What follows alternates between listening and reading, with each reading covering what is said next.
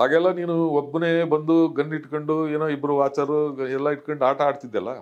ನೀನು ಈಗ ಗೋಪಿನಾಥಮ್ಗೆ ಹೋಗಿ ಅರ್ಧ ಗಂಟೆ ಅಷ್ಟೇ ಹಿಂದಕ್ಕೆ ಬಂದ್ಬಿಡು, ಇದ್ಬಿಟ್ಟು ಇಲ್ಲ ತಿರುಗಿ ಹೋಗ್ತಾ ಇಲ್ವಲ್ಲ ನಾನು.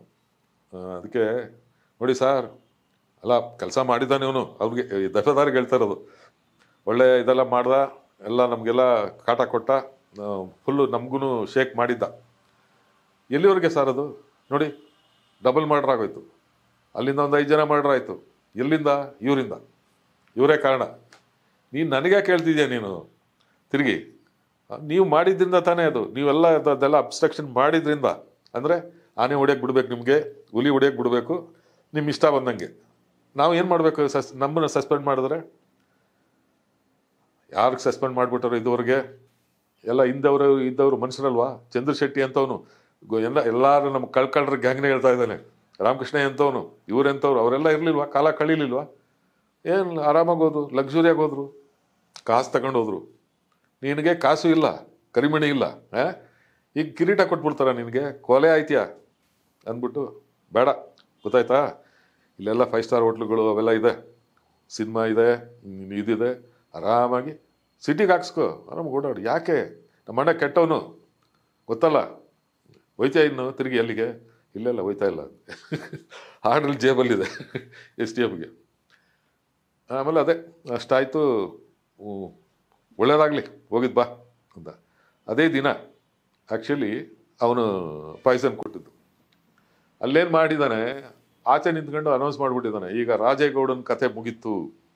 ರಾಜೇಗೌಡ ನಮಗೆಲ್ಲ ಇಷ್ಟೆಲ್ಲ ದುಡ್ಡು ಇಸ್ಕೊಂಡು ರಾಜಕಾರಣಿ ಆದ, ಮಿನಿಸ್ಟರ್ ಆದ, ನಮಗೆ ಈ ಥರ ಕೇಸ್ಗೆಲ್ಲ ತಗಲಾಕಿ ಅದನ್ನು ಬಿಡಿಸ್ಲಿಲ್ಲ, ಅವನು ಸಪೋರ್ಟ್ಗೆ ಬರಲಿಲ್ಲ. ಮೊದಲೆಲ್ಲ ಅದು ಮೇಜರ್ ಕೇಸ್ಗಳಲ್ಲ, ಈ ಕೊಲೆ ಕೇಸ್ಗೆಲ್ಲ ಯಾರು ಅಡ್ಡ ಬರ್ತಾರೆ? ಆನೆ ಹೊಡೆದ, ಇದು ಹೊಡೆದ, ಅದು ಹೆಂಗೋ ಇದಾಗ್ತಿತ್ತು. ಇಲ್ಲಿ ಇವ್ರಿಗೆ ಪೊಲೀಸರಿಗೆಲ್ಲ ಹೊಡೆದ್ರೆ ಯಾರು ಬಿಡ್ತಾರೆ? ಅದಕ್ಕೆ ಇವನಿಗೆ ಅದನ್ನು ಬಿಡಿಸ್ಲಿಲ್ಲ. ರಾಜೇಗೌಡನ ಹಿಸ್ಟ್ರಿ ಆಚೆ ತೆಗಿತೀನಿ, ಅವನೇನೇನು ದುಡ್ಡು ಇಸ್ಕೊಂಡು ಏನೇನು ಸಪೋರ್ಟ್ ಮಾಡಿದ್ವಿ ಅದನ್ನೆಲ್ಲ ಜನಗಳ ಮುಂದೆ ಹೇಳ್ತೀನಿ, ಮೀಡಿಯಾ ಕರೆಸ್ತೀನಿ ಅಂತೆಲ್ಲ ಅನೌನ್ಸ್ ಮಾಡಿದ್ದಾನೆ ಇಲ್ಲಿ. ಅದೇ ಇದರಲ್ಲಿ ಆ ನ್ಯೂಸ್ಗಳೆಲ್ಲ ಕಡೆ ಹೊಟ್ಟಾಯ್ತು. ರಾಜೇಗೌಡನಿಗೆ ಹೆದರಿಕೆ ಎತ್ಕತ್ತು. ಯಾಕಂದ್ರೆ ಇಲ್ಲಿ ಇಮೇಜೇ, ಕಾಂಗ್ರೆಸ್ ಪಾರ್ಟಿದು ಇಮೇಜೇ ಹಾಳಾಗ್ಬಿಡ್ತದೆ. ಅದಕ್ಕೇನು ಮಾಡಿದ್ರು, ಅಲ್ಲಿ ದೇವೇಗೌಡ ಏನೋ ಆಗ ಅವನಿಂದ ಕಾಳುಮರಿ ಗೌಡ, ಅವನು ಆ್ಯಕ್ಚುಲಿ ಗೋಪಿನಾಥಮ್ಲೆ ಬಂದು ನಿಂತಿದ್ದ ಸೈಕಲ್ ಗುರ್ತಿಗೆ. ರಾಜೇಗೌಡ ರಿಲೇಷನ್, ಅವ್ನು ಸ್ವಲ್ಪ ಎಗನೆಸ್ಟ್ ಇದ್ರು. ಇಲ್ಲ ಗೋಪಿನಾಥದ್ದು ಓಟು ಅಲ್ಲಿಗೆ ಬೀಳ್ತದೆ ಅವನಿಗೆ. ನರೇಂದ್ರ ನಿಂತಿದ್ದಾನಲ್ಲ ಈಗ ಹನೂರ್ ಕ್ಷೇತ್ರ ರಾಜೇಗೌಡಂದು, ಅಲ್ಲಿಗೆ ಫೋನ್ ಮಾಡಿ, ಅಲ್ಲಿಂದ ಬಿದ್ರಿಗೆ ಫೋನ್ ಆಗಿ, ಬಿದ್ರಿಯಿಂದ ಮೊಸಳೆ ಆಗ ಇಲ್ಲಿ ಹೆಡ್, ಅವನು ಓವರ್ ಆಲ್ ಅಲ್ಲಿ ಅವರೇ ಕರ್ಕೊಂಬರ್ತಾ ಇದ್ದು ಈ ಕಡೆಗೆ ಕೊಳ್ಳೇಗಾಲಕ್ಕೆ ಕೋರ್ಟ್ ಪ್ರೊಡ್ಯೂಸ್ ಮಾಡೋಕ್ಕೆ. ಆ ಇದರಲ್ಲಿ ರೇಷ್ಮೆದು ಒಂದು ಮೂಗೂರು ಇದ್ರ ಹತ್ರ ಬಲಗಡೆಗೆ ಒಂದು ರೇಷ್ಮೆ ಸಾಕಣೆ ಕೇಂದ್ರ, ರೇಷ್ಮೆ ಹುಳು ಸಾಕಣೆ ಕೇಂದ್ರ ಅಂತಿದೆ ಗೌರ್ಮೆಂಟ್ದು. ಅಲ್ಲಿ ಅವ್ರಿಗೆ ಊಟ ಕೊಟ್ಟಿದ್ದು, ಅಲ್ಲೇ ಸೈನೈಡ್ ಕೊಟ್ಟಿದ್ದು. ಅಲ್ಲೇ ಎಷ್ಟು ಜನ, 4 ಜನ ಏನೋ ಅಲ್ಲಿ ಮುಗಿದ್ರು. ಅವನು ಇಲ್ಲಿ ಬಂದರೆ ನ್ಯೂಸೆನ್ಸ್ಗಳು ಕ್ರಿಯೇಟ್ ಆಗಿರೋದು. ಅಂದರೆ ಇನ್ನೊಂದು, ಅವನು ವೀರಪ್ಪನಿಗಿಂತ ನಟೋರಿಯಸ್. ಅವನು ಪ್ಲಾನಿಂಗ್ ಇದರಲ್ಲೆಲ್ಲ ವೀರಪ್ಪ ಪೆದ್ದ ಸ್ವಲ್ಪ, ಇವನು ಅವನಿಗಿಂತ ನಟೋರಿಯಸ್, ಇವನು ಭಾರಿ ಡೇಂಜರಸ್. ಅವನು 5 ಜನ ಬಂದ್ರಲ್ಲ ಕಾಡೊಳಗೆ, ಪುಡ್ಜೂರು ಕಾಡಿಗೆ ಬಂದಿರಲ್ಲ, STFಗೆ ಬರ್ತಿದ್ದೀನಿ ಅಂತ ಹೇಳಿ ಕಳಿಸ್ದೆ. ಆರ್ಡ್ರ್ ಆಯಿತು. ತಿರುಗಿ ನನಗೆ ಇಲ್ಲಿ ಆಗ ಗನ್ ಇಸ್ಕೊಂಡೆ 2ನೇ ಸರಿ ಬಂದಾಗ. ಇಸ್ಕೊಂಡು ಇವನು ಹೇಳಿದ್ದು ನನಗೆ ಕಿವಿಯೊಳಗೆ ಕೊರಿತಾ ಇತ್ತು. ನಾನು ಸುತ್ತಾ ಇದ್ದ ಊರು ಗೋಪಿನಾಥಮ್, ಇವನು ಅರ್ಧ ಗಂಟೆ ಟೈಮ್ ನಾನು ಕೇಳಿದಾನಲ್ಲ ಅಂದ್ಬಿಟ್ಟು ಸೀದಾ ಅಲ್ಲಿ ವ್ಯಾನ್ ಓಡ್ತಾ ಇತ್ತು ಆ ಕಡೆಗೆ. ನನಗೂ ಅಲ್ಲಿ ಡ್ರಾಪ್ ಮಾಡಿಬಿಡಿ ಅಂತ. ಒಬ್ಬರೇ ಬನ್ನಿ ಸರ್, ಅಲ್ಲಿ ಇದಕ್ಕೆ ಒಗ್ಯಾನಿಕಲ್ಲಿ ಫುಲ್ ಟ್ರೂಪ್ ಇತ್ತು. ಇಲ್ಲ, ನಾನು ಗೋಪಿನಾಥಮ್ಲಿ ಇಳಿಬೇಕು ಅಂತ. ಒಬ್ಬರೇ ಇಳ್ಕೊತೀರ ಸರ್? ನಾನು ಒಬ್ಬನೇ ಇರ್ತೀನಿ. ಸೊ ಅದು ಹೆಂಗೆ ಸರ್ ನೀವು, ಇಷ್ಟೆಲ್ಲ ರಂಪಗಳಾಯ್ತಾವೆ, ಅದು ತಮ್ಮ ಮೇಲೆ, ಅದು ಗೊತ್ತಿತ್ತು ಅವ್ರಿಗೆ ಪೊಲೀಸರಿಗೆಲ್ಲ. ಅಲ್ಲ ಅದಕ್ಕೇ ಒಂದು ವಿಷಯ ಇದೆ, ಅದ್ರ ಮೇಲೆ ಹೇಳ್ತೀನಿ ಬಂದು ಅಂದ್ಬಿಟ್ಟು ಅಲ್ಲಿ ಇಳಿದೆ ಸೆಂಟ್ರಲ್ಲಿ. ಎಲ್ಲ ನಮಸ್ಕಾರ ಅಂತಂದರು. ಒಂದು ಚೇರ್ ತಗೊಂಬಾರ ಅಂತಂದೆ. ಆ ಸರ್ಕಲ್ ಅಲ್ಲಿದೆಯಲ್ಲ ದೇವಸ್ಥಾನ, ಅಲ್ಲಲ್ಲ ಹಿಂದಿನ ಸರ್ಕಲ್ಲು. ಫಸ್ಟ್ ಒಂದು ರೋಡ್ ಹೋಗ್ತದಲ್ಲ ಬಲಗಡೆಗೆ ಉಂಟವನು, ಮುಂದಕ್ಕೆ ಹೋದ್ರೆ ದೇವಸ್ಥಾನದ ರೋಡು. ಹಿಂಗೆ ಆ ಸರ್ಕಲಲ್ಲಿ ಮುಂದೆ ಆ ರೋಡ್ ಇರಲಿಲ್ಲ, ಆಗ ದೇವಸ್ಥಾನವೂ ಇರಲಿಲ್ಲ. ಅಲ್ಲಿ ಬರೀ ಮನೆಗಳು, ಜೋಪಡಿಗಳೆಲ್ಲ ಕಂಟಿನ್ಯೂಸ್ ಇತ್ತು. ಇದೇ ಮೇನ್ ಸರ್ಕಲ್ಲು, ಅದೇ ಒಂದೇ ರೋಡ್ ಇದ್ದದ್ದು. ಇನ್ನೆಲ್ಲ ಇನ್ನು ಫಾರೆಸ್ಟ್ ಆಫೀಸ್ಗೆ ಹೋಗೋ ರೋಡು ಅಷ್ಟೇ, ಪುದೂರ್ಗೆ ಹೋಗೋ ರೋಡು, ಇನ್ನು ಕೋಟೆಯವ್ರ ರೋಡು. ಆ ಸರ್ಕಲಲ್ಲಿ ಸೆಂಟ್ರಲ್ ಚೇರ್ ಹಾಕಿ ಕೂತ್ಕೊಂಡೆ. ಒಂದು ಪ್ಯಾಕ್ ಸಿಗರೇಟ್ ಕೊಡೋದೆ, ಸಿಗರೇಟ್ ಹತ್ಕೊಂಡು ಕೂತ್ಕೊಂಡೆ. ಟೀ ಹೇಳ್ಬಿಟ್ಟು ಎಲ್ಲ ಸುತ್ತ ಕೇಳಿಸ್ಕೊತಾ ಇದ್ದಾರೆ. ನಾನು ಮಾತಾಡ್ತಾ ಹೋದೆ, ಎಲ್ಲ ಹೆಂಗಸರು ಮಕ್ಕಳು ಎಲ್ಲ ಬಂದರು, ಏನು ನೀ ಚೆನ್ನಾಗಿದೆಯಾ ಹಂಗೆ ಹಿಂಗೆ ಅಂದ್ಬಿಟ್ಟು ಎಲ್ಲ. ಆಮೇಲೆ ಟೈಮ್ ನೋಡಿದೆ, ಎಷ್ಟೊತ್ತಾಗಿರೋ ನಾನು ಬಂದು ಕೂತಿಲ್ಲಿ 1 ಗಂಟೆ ಮೇಲಾಯ್ತು ಸ್ವಾಮಿ. ಅದನ್ನು ಈಗ ಅವನು ಯಾರೋ ಹೇಳ್ದ, ಅವನು ಅರ್ಜುನ ಅನ್ನೋನು. ಆಮೇಲೆ ವೀರಪ್ಪನ್ ಬಂದರೆ ಹೇಳಿ ಅವನಿಗೆ, ಅರ್ಜುನ ಸವಾಲು ಹಾಕಿದ್ದ ನನಗೆ ಅರ್ಧ ಗಂಟೆ ಇದ್ಬಿಟ್ಟು ಹೋಗು ಅಂತ. ನಾನು 1 ಗಂಟೆ ಕೂತಿದ್ದೆ ಅಂತ ಹೇಳ್ಬಿಟ್ಟು ಅಷ್ಟು ಹೇಳ್ಬಿಟ್ಟು ಬಂದೆ. ಅಂದರೆ ಈ ಇನ್ಸಿಡೆಂಟ್ ನಡೆದೇ ಹೋಗಿದ್ದಾಗಲೇ. ಅರ್ಜುನಿಗೆ ತಲುಪಬೇಕು ಅಂದ್ಕೊಂಡೆ, ಇದು ಸತ್ತೇ ಹೋಗ್ಬಿಟ್ಟಿದೆ.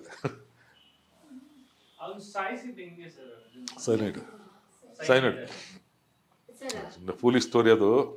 ಸೈನೈಡ್ ಅವ್ರ ಹತ್ರನೇ ಇತ್ತಂತ, ಅವರೇ ತಿನ್ಕೊಂಬಿಟ್ರಂತೆ. ಅವನು ಸಾಯೋ ಮನುಷ್ಯ ಅಲ್ಲ, ಮೇಯ್ನಾಗಿ ಸೂಸೈಡ್ ಮಾಡ್ಕೊಳ್ಳೋನಂತೂ ಅಲ್ವೇ ಅಲ್ಲ. ಅವನ ಪ್ಲಾನ್ ಇದ್ದಿದ್ದೇ ಬೇರೆ. ಯಾವುದೇ ಕೇಸ್ ಪ್ರೂವ್ ಆಗ್ತಿರ್ಲಿಲ್ಲ. ಅವನು ರಿಲೀಸ್ ಆಗೋದಕ್ಕೆ ಏನಿಲ್ಲ. ಈಗ ಇನ್ನೊಂದು ಯಾವುದು ಪ್ರೂವ್ ಮಾಡೋಕ್ಕಾಗ್ತಿರ್ಲಿಲ್ಲ. ಅವನು ಕೋರ್ಟಿಗೆ ಬಂದಿದ್ರೆ, ಅವನು ಗೂಬೆ, ಅವನು ತಲೆ ಇಟ್ಕೊಂಡು ಕೋರ್ಟಿಗೆ ಬಂದ್ಬಿಟ್ಟಿದ್ರೆ, ಇಲ್ಲ ಬುದ್ಧಿ ಹೇಳೋರು ಯಾರು ಸರಿಗೆ ಹೇಳಿದರೆ ಯಾವ ಕೇಸು ಪ್ರೂವ್ ಆಗ್ತಿರ್ಲಿಲ್ಲ. ಅಲ್ಲಿ ಒಂದನ್ನ ಹಿಡ್ಕೊಂಡಿದ್ರು ಇವರು, ಏನಂತಂದರೆ ಅಲ್ಲಿ 4 ಜನ ಸತ್ರಲ್ಲ, ದಿನೇಶ್, ಜಗನ್ನಾಥ್, ಇವರೆಲ್ಲ, ರಾಮಲಿಂಗು ಎಲ್ಲ. ಇದರಲ್ಲಿ ಕೃಷ್ಣ ಅರಸನ ವಿಟ್ನೆಸ್ ಮಾಡಿದರು. ಅಲ್ಲಿಂದ ಫೈರ್ ಆದಾಗ ಇವನು ನೋಡ್ದ ವೀರಪ್ಪನ ಅಂತ. ಲಾಯರ್ ಕೇಳೋದು ಒಂದೇ ಪ್ರಶ್ನೆ, ಅಷ್ಟೆಲ್ಲ ಶವರ್ ಆಗ್ತದೆ, 40 ಜನ ಬುಲೆಟ್ ಫೈರ್ ಮಾಡ್ತಾ ಇದ್ದಾರೆ, ನೀನು ಯಾವ ಧೈರ್ಯದಲ್ಲಿ ಆ ಡೈರೆಕ್ಷನ್ ನೋಡೋಕ್ಕೆ ಸಾಧ್ಯ? ಅಂದರೆ ನೀನು ಇನ್ವಾಲ್ವ್ ಆಗಿದ್ಯಾ? ನಿನಗೆ ಬುಲೆಟ್ ಬೀಳಲ್ಲ ಅಂತ ಗ್ಯಾರಂಟಿ ಇತ್ತಾ? ಇಡೀ ಡಿಪಾರ್ಟ್ಮೆಂಟೇ ಸಾಯ್ತಾ ಇದೆ, ನಿನ್ನ ಪಕ್ಕದವರು ಕ್ಲಾಸ್ ಇವರೆಲ್ಲ ಸಾಯ್ತಾ ಇದ್ದಾರೆ. ನೀನು ಅದೇ ಎಷ್ಟು ಅಂದರೆ ಮಳೆ ಬರ್ತಾ ಇದೆ ಅಂತ ತಿಳ್ಕೊಂಡೆ, ಅದು ಗುಂಡು. ನೀನು ಅದು ಯಾವ ಧೈರ್ಯದಲ್ಲಿ ವೀರಪ್ಪನೇ ಇಂಥ ಬಂಡೆಲೆ, ಅಂದರೆ ಅವ್ನು ಕೂತಿರೋ ಬಂಡೆ ನಿನ್ಗೆ ಹೇಳಿದ್ನ? ಇಂಥ ಬಂಡೆಲೆ ಕೂತಿದ್ದ ಅಂತ ಹೇಳ್ದಿಲ್ಲ, ಅದು ನಿನಗೆ ಹೇಳಿದ್ದು ನಾನು ವೀರಪ್ಪ. ಹೆಂಗೆ ಗೊತ್ತಾಗ್ತದೆ? ಇದು ಈ ಪ್ರಶ್ನೆ ಕೇಳಿದ್ರೆ ಏನು ಉತ್ತರ ಹೇಳ್ತಾರೆ ಇವರು? ಶವರಲ್ಲಿ ಒಂದು ಕಡೆಯಿಂದ ಬರ್ತಾ ಇರೋ ಒಂದು ತೂತ್ ಆಗ್ಬಿಟ್ಟಿದೆ ಜೀಪ್ಗಳೆಲ್ಲ. 4 ಜನ ಅಲ್ಲಿ ರಕ್ತದ ಮಡುವಲ್ಲಿ ಮಲಗಿದ್ದಾರೆ. ಇವನು ಯಾವ ಥರ ನೋಡೋಕ್ಕಾಗ್ತದೆ? ಅದು ಚಾನ್ಸೇ ಇರಲಿಲ್ಲ. ಅದು ಕೊನೆಗೆ ಅದನ್ನು ಬಿಟ್ಟಾಕಿರೋದನ್ನ, ಇನ್ನೇ ಸ್ಟ್ಯಾಂಡ್ ಆಗಲ್ಲ ಅಂತ. ಅದೇ ಥರ ಇವನು ಎಲ್ಲಿ ಅಟ್ಯಾಕ್ ಮಾಡಿರೋದು ಎಲ್ಲ ಬರೀ ಆಂಬುಷಲ್ಲಿ, ಒಳಗಿಂದ ಎಲ್ಲಿಂದನೋ ಫೈರ್ ಆಯಿತು ಅಷ್ಟೇ. ವೀರಪ್ಪನ ನೋಡಿದವ್ರು ಯಾರಿಲ್ಲ. ಅದು ಹೇಳ್ಕೊಂಡ್ರೆ ಅವ್ನು ಹೇಳ್ಕೊಂಡ ಅಷ್ಟೇ. ಕೊನೆಗೆ ಬಂಡ ಧೈರ್ಯ ಬಂದ್ಬಿಡ್ತು ಅವನಿಗೆ, ನಾನೇ ಮಾಡಿದ್ದು ಸಂದರ್ಶನ ಕೊಟ್ಬಿಟ್ಟ, ನಾನೇ ಹೊಡೆದೆ ಅಂದ. ಅದು ವೀರಪ್ಪ. ಅಲ್ಲಿ ಹೊಡೆದೆ, ಹಿಂಗೆ ಹೊಡೆದೆ, ಇವ್ನು ನೋಡಿದೆ, ಅವ್ನು ನೋಡಿದೆ ಅಂತ ಎಲ್ಲ ಇವನು ನಕ್ಕೀರನ್ ಹತ್ರ ಹೇಳೋನ ಸ್ಟೋರಿಗಳನ್ನ. ಓಪನ್ ಆಗಿ ಅವ್ನಿಗೆ ಎಂಥ ಇದು ಬಂದ್ಬಿಡ್ತು ಅಂದರೆ, ಅದನ್ನು ಹೇಳ್ಕೊಳ್ಳಿಲ್ಲ ಅಂದರೆ ಅದು ಎವಿಡೆನ್ಸ್ ಆಗ್ತಿರಲಿಲ್ಲ. ಈಗ ಅವನು ಸ್ಟೇಟ್ಮೆಂಟ್ ಕೊಟ್ಟ ಮೇಲೆ ಅದು ಎವಿಡೆನ್ಸ್ ಆಗೋಯ್ತು. ನೀನೇ ಹೇಳಿದ್ಯಲ್ಲ, ಅವನು ಹೊಡೆದೆ, ಇಂಥ ಜಾಗದಲ್ಲಿ ಇಲ್ಲಿಂದ ನಿಂತ್ಕೊಂಡು ಹೊಡೆದೆ, ಆ ಬಂಡೆಯಿಂದ ಉಸ್ಕೊಂಡು ಹೊಡೆದೆ, ಆಮೇಲೆ ಅವನು ಸಾಯ್ತಾ ಇದ್ದ, ನೀರು ಬಿಟ್ಟೆ, ಅದೇನೋ ಕಥೆಗಳು ಹೇಳಿದೆಯಲ್ಲ, ಅದು ಪ್ರೂವ್ ಆಯ್ತು. ಪ್ರೂವ್ ಆದಂಗೆ ಆಗೋಯ್ತು ಅದು.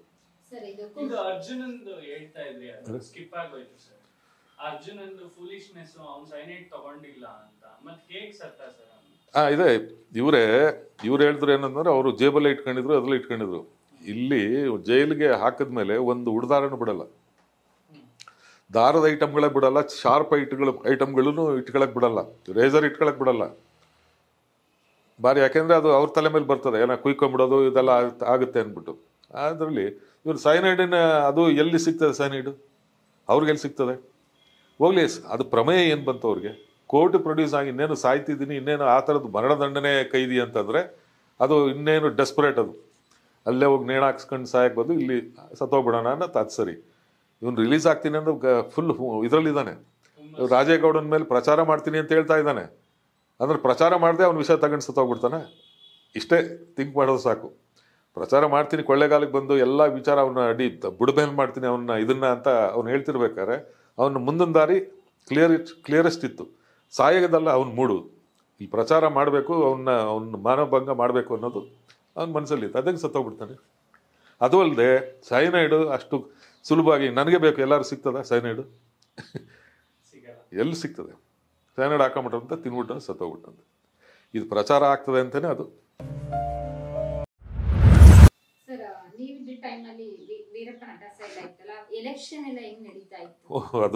ಅದು ಟರ್ನಿಂಗ್ ಪಾಯಿಂಟ್. ಅದು ಅಲ್ಲೇನಾಗೋಯ್ತು, ಅವಾಗೆಲ್ಲ ಅದೇ ಇವ್ರದೇ ಫುಲ್ಲು ಸ್ವಿಂಗು, ಯಾರೋ ಸೈಕಲ್ ಆ್ಯಂಡ್ ರಾಜೇಗೌಡನ ಪಾರ್ಟಿ.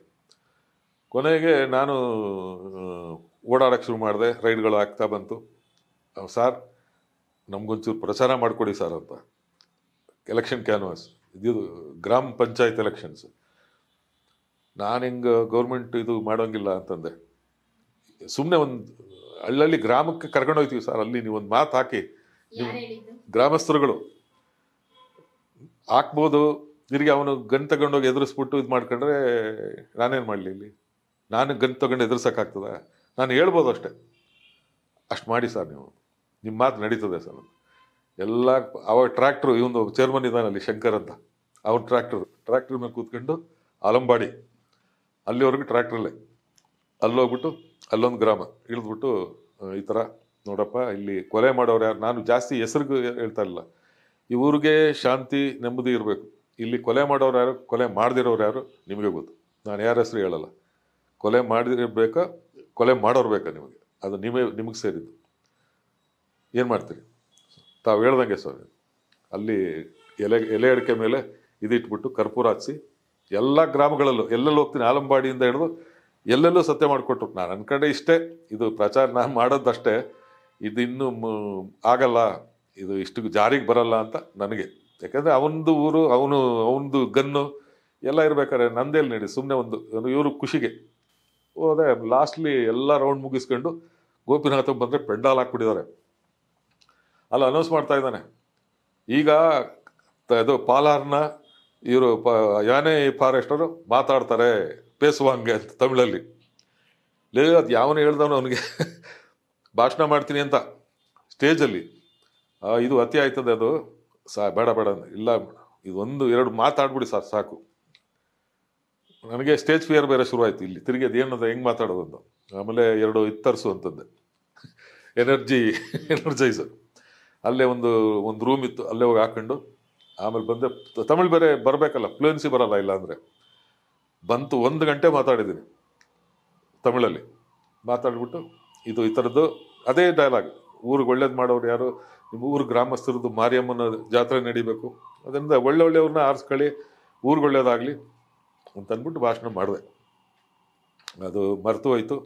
ತಿರುಗಿಲಿ ಬಂದೆ, ರಿಸಲ್ಟ್ ಬಂತು 9-9 ಜನತಾ ಪಾರ್ಟಿ ವಾಶೌಟ್. ಅದು ಹಳೆ ಯಾರನ್ನಾರು ಹಳಬರು ಇದ್ರೆ ಕೇಳಿ ನೋಡಿ ಗೊತ್ತಾಗ್ತದೆ. 9-9 ವಾಶೌಟ್ ಎಲ್ಲ ಅವರು. ಅದು ಟೆಲಿಗ್ರಾಮ್ ಹೋಯ್ತು, ಎಲ್ಲಿಗೆ DC ಗೆ ಒಂದೋಯ್ತು, ಹೆಗ್ಡೆಗೆ ಒಂದೋಯ್ತು ಟೆಲಿಗ್ರಾಮ್ಗಳು. ನಟರಾಜ್ ಮಲ್ಯ, ತಿಮ್ಮರಾಜ್ ಶೆಟ್ಟಿ ಅವರು ಫುಲ್ಲು ಸ್ವಿಂಗಲ್ಲಿ ಓಡಾಡಕ್ಕೆ ಶುರು ಮಾಡ್ದ. ಒಬ್ಬ ಗೌರ್ಮೆಂಟ್ ಇವನು ಕ್ಯಾನ್ವಾಸ್ ಮಾಡ್ಕೊಂಡು ಓಡಾಡ್ದಾನೆ ಸರ್. ಗ್ರಾಮಕ್ಕೆ ಹೋಗಿ ಎದುರಿಸಿ, ಗನ್ನಿಟ್ಬಿಟ್ಟು ಎದುರಿಸಿದ್ದಾನೆ. ಏನೇನೋ ಕತೆಗಳು ಕಟ್ಬಿಟ್ರು. ಗನ್ನ ತೋರಿಸಿ ನಿನ್ನೂ ಅರೆಸ್ಟ್ ಮಾಡಿಸ್ತೀನಿ, ಅದು ಮಾಡ್ತೀನಿ ಅಂತೆಲ್ಲ ಕತೆ ಮಾಡಿ ಈ ಥರದ್ದೆಲ್ಲ ಮಾಡಿದ್ದಾನೆ ನೋಡಿ. ಆ ಥರ ಗೆಲ್ಲಿಸಿದ್ದಾನೆ ಅವನೇ ಓಡಾಡಿರೋದು. ಸಾಕ್ಷಿ ಹೇಳ್ತೀನಿ ಬನ್ನಿ ಅಂತ. ಅದೆಲ್ಲ ಆವಾಗ ರವಿರಾಲ್ಫಾ ಇವರು DF ಇಲ್ಲ, ಅದನ್ನೇ ಕರೆಸಿದ್ರು. ಮೂರ್ತಿ ಏನೋ ಕೇಳಿದೆ, ನಿಂದು ಫಾರೆಸ್ಟ್ರಿ ಆಕ್ಟಿವಿಟಿ ಬಿಟ್ಟು ಬೇರೆ ಎಲ್ಲದಕ್ಕೂ ಓಡಾಡ್ತಿದ್ದೀಯಂತೆ ನೀನು. DF ಅದೇ ರವಿರಾಲ್ಫ ಅಂತ ಸರ್. ಈಗ ಅವ್ರ ಕಡೆಯವರು ಗೆದ್ದುಬಿಟ್ರೆ ನಾನು ನಮ್ಮ ಸಿಬ್ಬಂದಿ ಅಲ್ಲಿ ಓಡಾಡೋದು ಕಷ್ಟ ಆಗ್ತದೆ. ವೀರಪ್ಪನ ಕಡೆಯವರೇ ನಿಂತಿರೋದಲ್ಲಿ ಎಗನೆಸ್ಟ್ ಅವ್ರು ಗೆದ್ದುಬಿಟ್ಟ ಅಂದರೆ ಅವ್ರು ಹೇಳಿದ್ದೇ ರಾಜ್ಯ ಇದಾಗ್ಬಿಡ್ತದೆ. ನಮಗೆ ಇಷ್ಟ ಆದರೂ ನಮಗೆ ಬ್ಯಾಕಪ್ ಸಿಗಲಿ ಇವರಿಂದ. ಯಾಕಂದರೆ ನಮಗೆ ನಮ್ಮ ಸಪೋರ್ಟ್ ಇನ್ಫಾರ್ಮೆಂಟ್ ಗ್ರೂಪ್ನವ್ರು ಇವರೆಲ್ಲ, ಇವರಿಂದ ನಮ್ಗೆ ಏನಾದ್ರು ಒಂದು ಉಪಯೋಗ ಆಗ್ತದೆ. ಅವರಿಂದ ಅಲ್ಲ, ಮಾಡಿದ ನಿಜ ಅಂತದ್ದು ಅಷ್ಟೇ ತಾನೇ. ಸರಿಯಾಗಿಲ್ಲ ಆನ್ಸರ್ ನಾನು ಹೇಳ್ತೀನಿ DC ಗೆ ಅಂದ್ಬಿಟ್ಟು DC ಗೂ ಅವ್ರಿಗೆ ಕರೆಸ್ಬಿಟ್ಟು ಅದನ್ನು ಹೇಳಿದ್ದಾರೆ. ಆಮೇಲೆ ಹೆಗ್ಡೆಗೆ ಗೊತ್ತಾಗಿದೆ, ಹೆಗ್ಡೆಗೆ ಪರನೇ ನಾನು ಇದು ಮಾಡಿದ್ದು ಕ್ಯಾನ್ವಾಸ್ ಎಲ್ಲ. ಆಮೇಲೆ ಅಲ್ಲಿ 3 ಜನ ಬಂದರು, ಸರ್ ಹೆಗ್ಡೆಯವ್ರು ನಿಮ್ಮನ್ನ ನೋಡ್ಬೇಕಂತ ಅಂತ. ನನ್ನನ್ನು ಯಾಕೆ ಅಂತಂದ.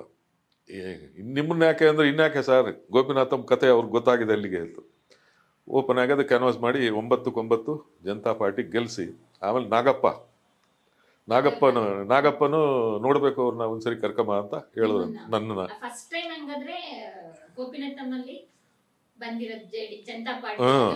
ಕಾಂಗ್ರೆಸ್. ಆಮೇಲೆ ನಾಗಪ್ಪ ಏನ್ ಮಾಡಿದ್ರಂತೆ, ಒಂದು ಬ್ಯಾಚಿನ ಕರೆಸ್ಬಿಟ್ಟು, ನೋಡು ಅವ್ರಿಗೆ ವಾಚರ್ಗಳೇ ಬರೀ 3 ಜನ ವಾಚರ್ಸು, ವೆಪನ್ ಇಲ್ಲ.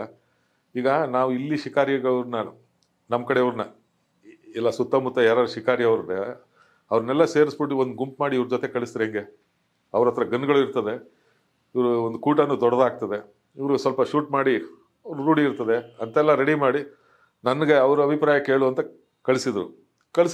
ಬರಲಿ ಇನ್ನೂ ಗ್ರೂಪ್, ನಮ್ಮದು ಈ ಗ್ರೂಪ್ ಇತ್ತು, ಈ ಗ್ರೂಪ್ ಸೇರಿದ್ರೆ ನಮ್ಮದು 100ರಷ್ಟು ಜನಸಂಖ್ಯೆ ಆಗ್ಬಿಡ್ತದೆ, ಫುಲ್ ಯುದ್ಧ ಮಾಡ್ಬೋದು ಅಂತ ಕಳಿಸಿ ಅಂತ ಹೇಳಿದೆ ಅಂತ ಅನ್ಕಂಡೆ. ಕೊನೆಗೆ ಅವರೇ ಯೋಚನೆ ಮಾಡಿದ್ದಾರೆ, ಅಲ್ಲಪ್ಪ ನಾವು ಕಳ್ಸೋ ಗ್ಯಾಂಗ್ನಲ್ಲಿ ವೀರಪ್ಪನ ಕಡೆಯವನು ಒಬ್ಬ ಇದ್ದು ಇವ್ರಿಗೆ ಹೊಡೆದ್ಬಿಟ್ರೆ ಏನು ಮಾಡೋದು ಆಮೇಲೆ. ಯಾಕಂದರೆ ಶಿಕಾರಿಗೆ ಅವ್ರಿಗೆ ಟಚ್ ಇದ್ದೇ ಇರ್ತದೆ. ಈಗ ನಾನು ಫಾರೆಸ್ಟ್ ಡಿಪಾರ್ಟ್ಮೆಂಟ್, ಇನ್ನೊಬ್ಬ ಫಾರೆಸ್ಟ್ ಡಿಪಾರ್ಟ್ಮೆಂಟ್ ನಂಗೆ ಲಿಂಕ್ ಇರ್ತದೆ, ಪೊಲೀಸ್ಗೆ, ಕಳ್ಳನಿಗೆ. ಅದೇ ಥರ ಶಿಕಾರಿಗೆ ಲಿಂಕ್ ಇದ್ದೇ ಇರ್ತದೆ. ಇಲ್ಲಿ ಅವನು ಶಿಕಾರಿ ಬಂದು ಅವನ ಮನೇಲೆ ಬೇಕಾದ್ರೆ ಅಡುಗೆ ಮಾಡಿಸಿರ್ತಾನೆ. ದೂರ ಹೋಗೋಕ್ಕಾಗಲ್ವಲ್ಲ, ನಿಮ್ಮ ಮನೇಲಿ ಅಡುಗೆ ಮಾಡಿಸು, ಜಿಂಕೆ ಹೊಡೆದಿದ್ದೀನಿ ಅಂತ ಆ ಟಚ್ ಇದ್ದೇ ಇರ್ತದೆ. ಅಂಥವ್ನು ಸಿಕ್ಬಿಟ್ಟು ಈಗ ಇವ್ರನ್ನೇ ಇಲ್ಲಿ ಹೋಯ್ತಾ ಇರ್ಬೇಕಾದ್ರೆ ಹಿಂದೆ ಬಿಟ್ಬಿಟ್ಟು ಬಾರಿಸ್ಬಿಟ್ರೆ ಏನು ಮಾಡೋದು? ಬೇಡ ಬೇಡ ಬೇಡ.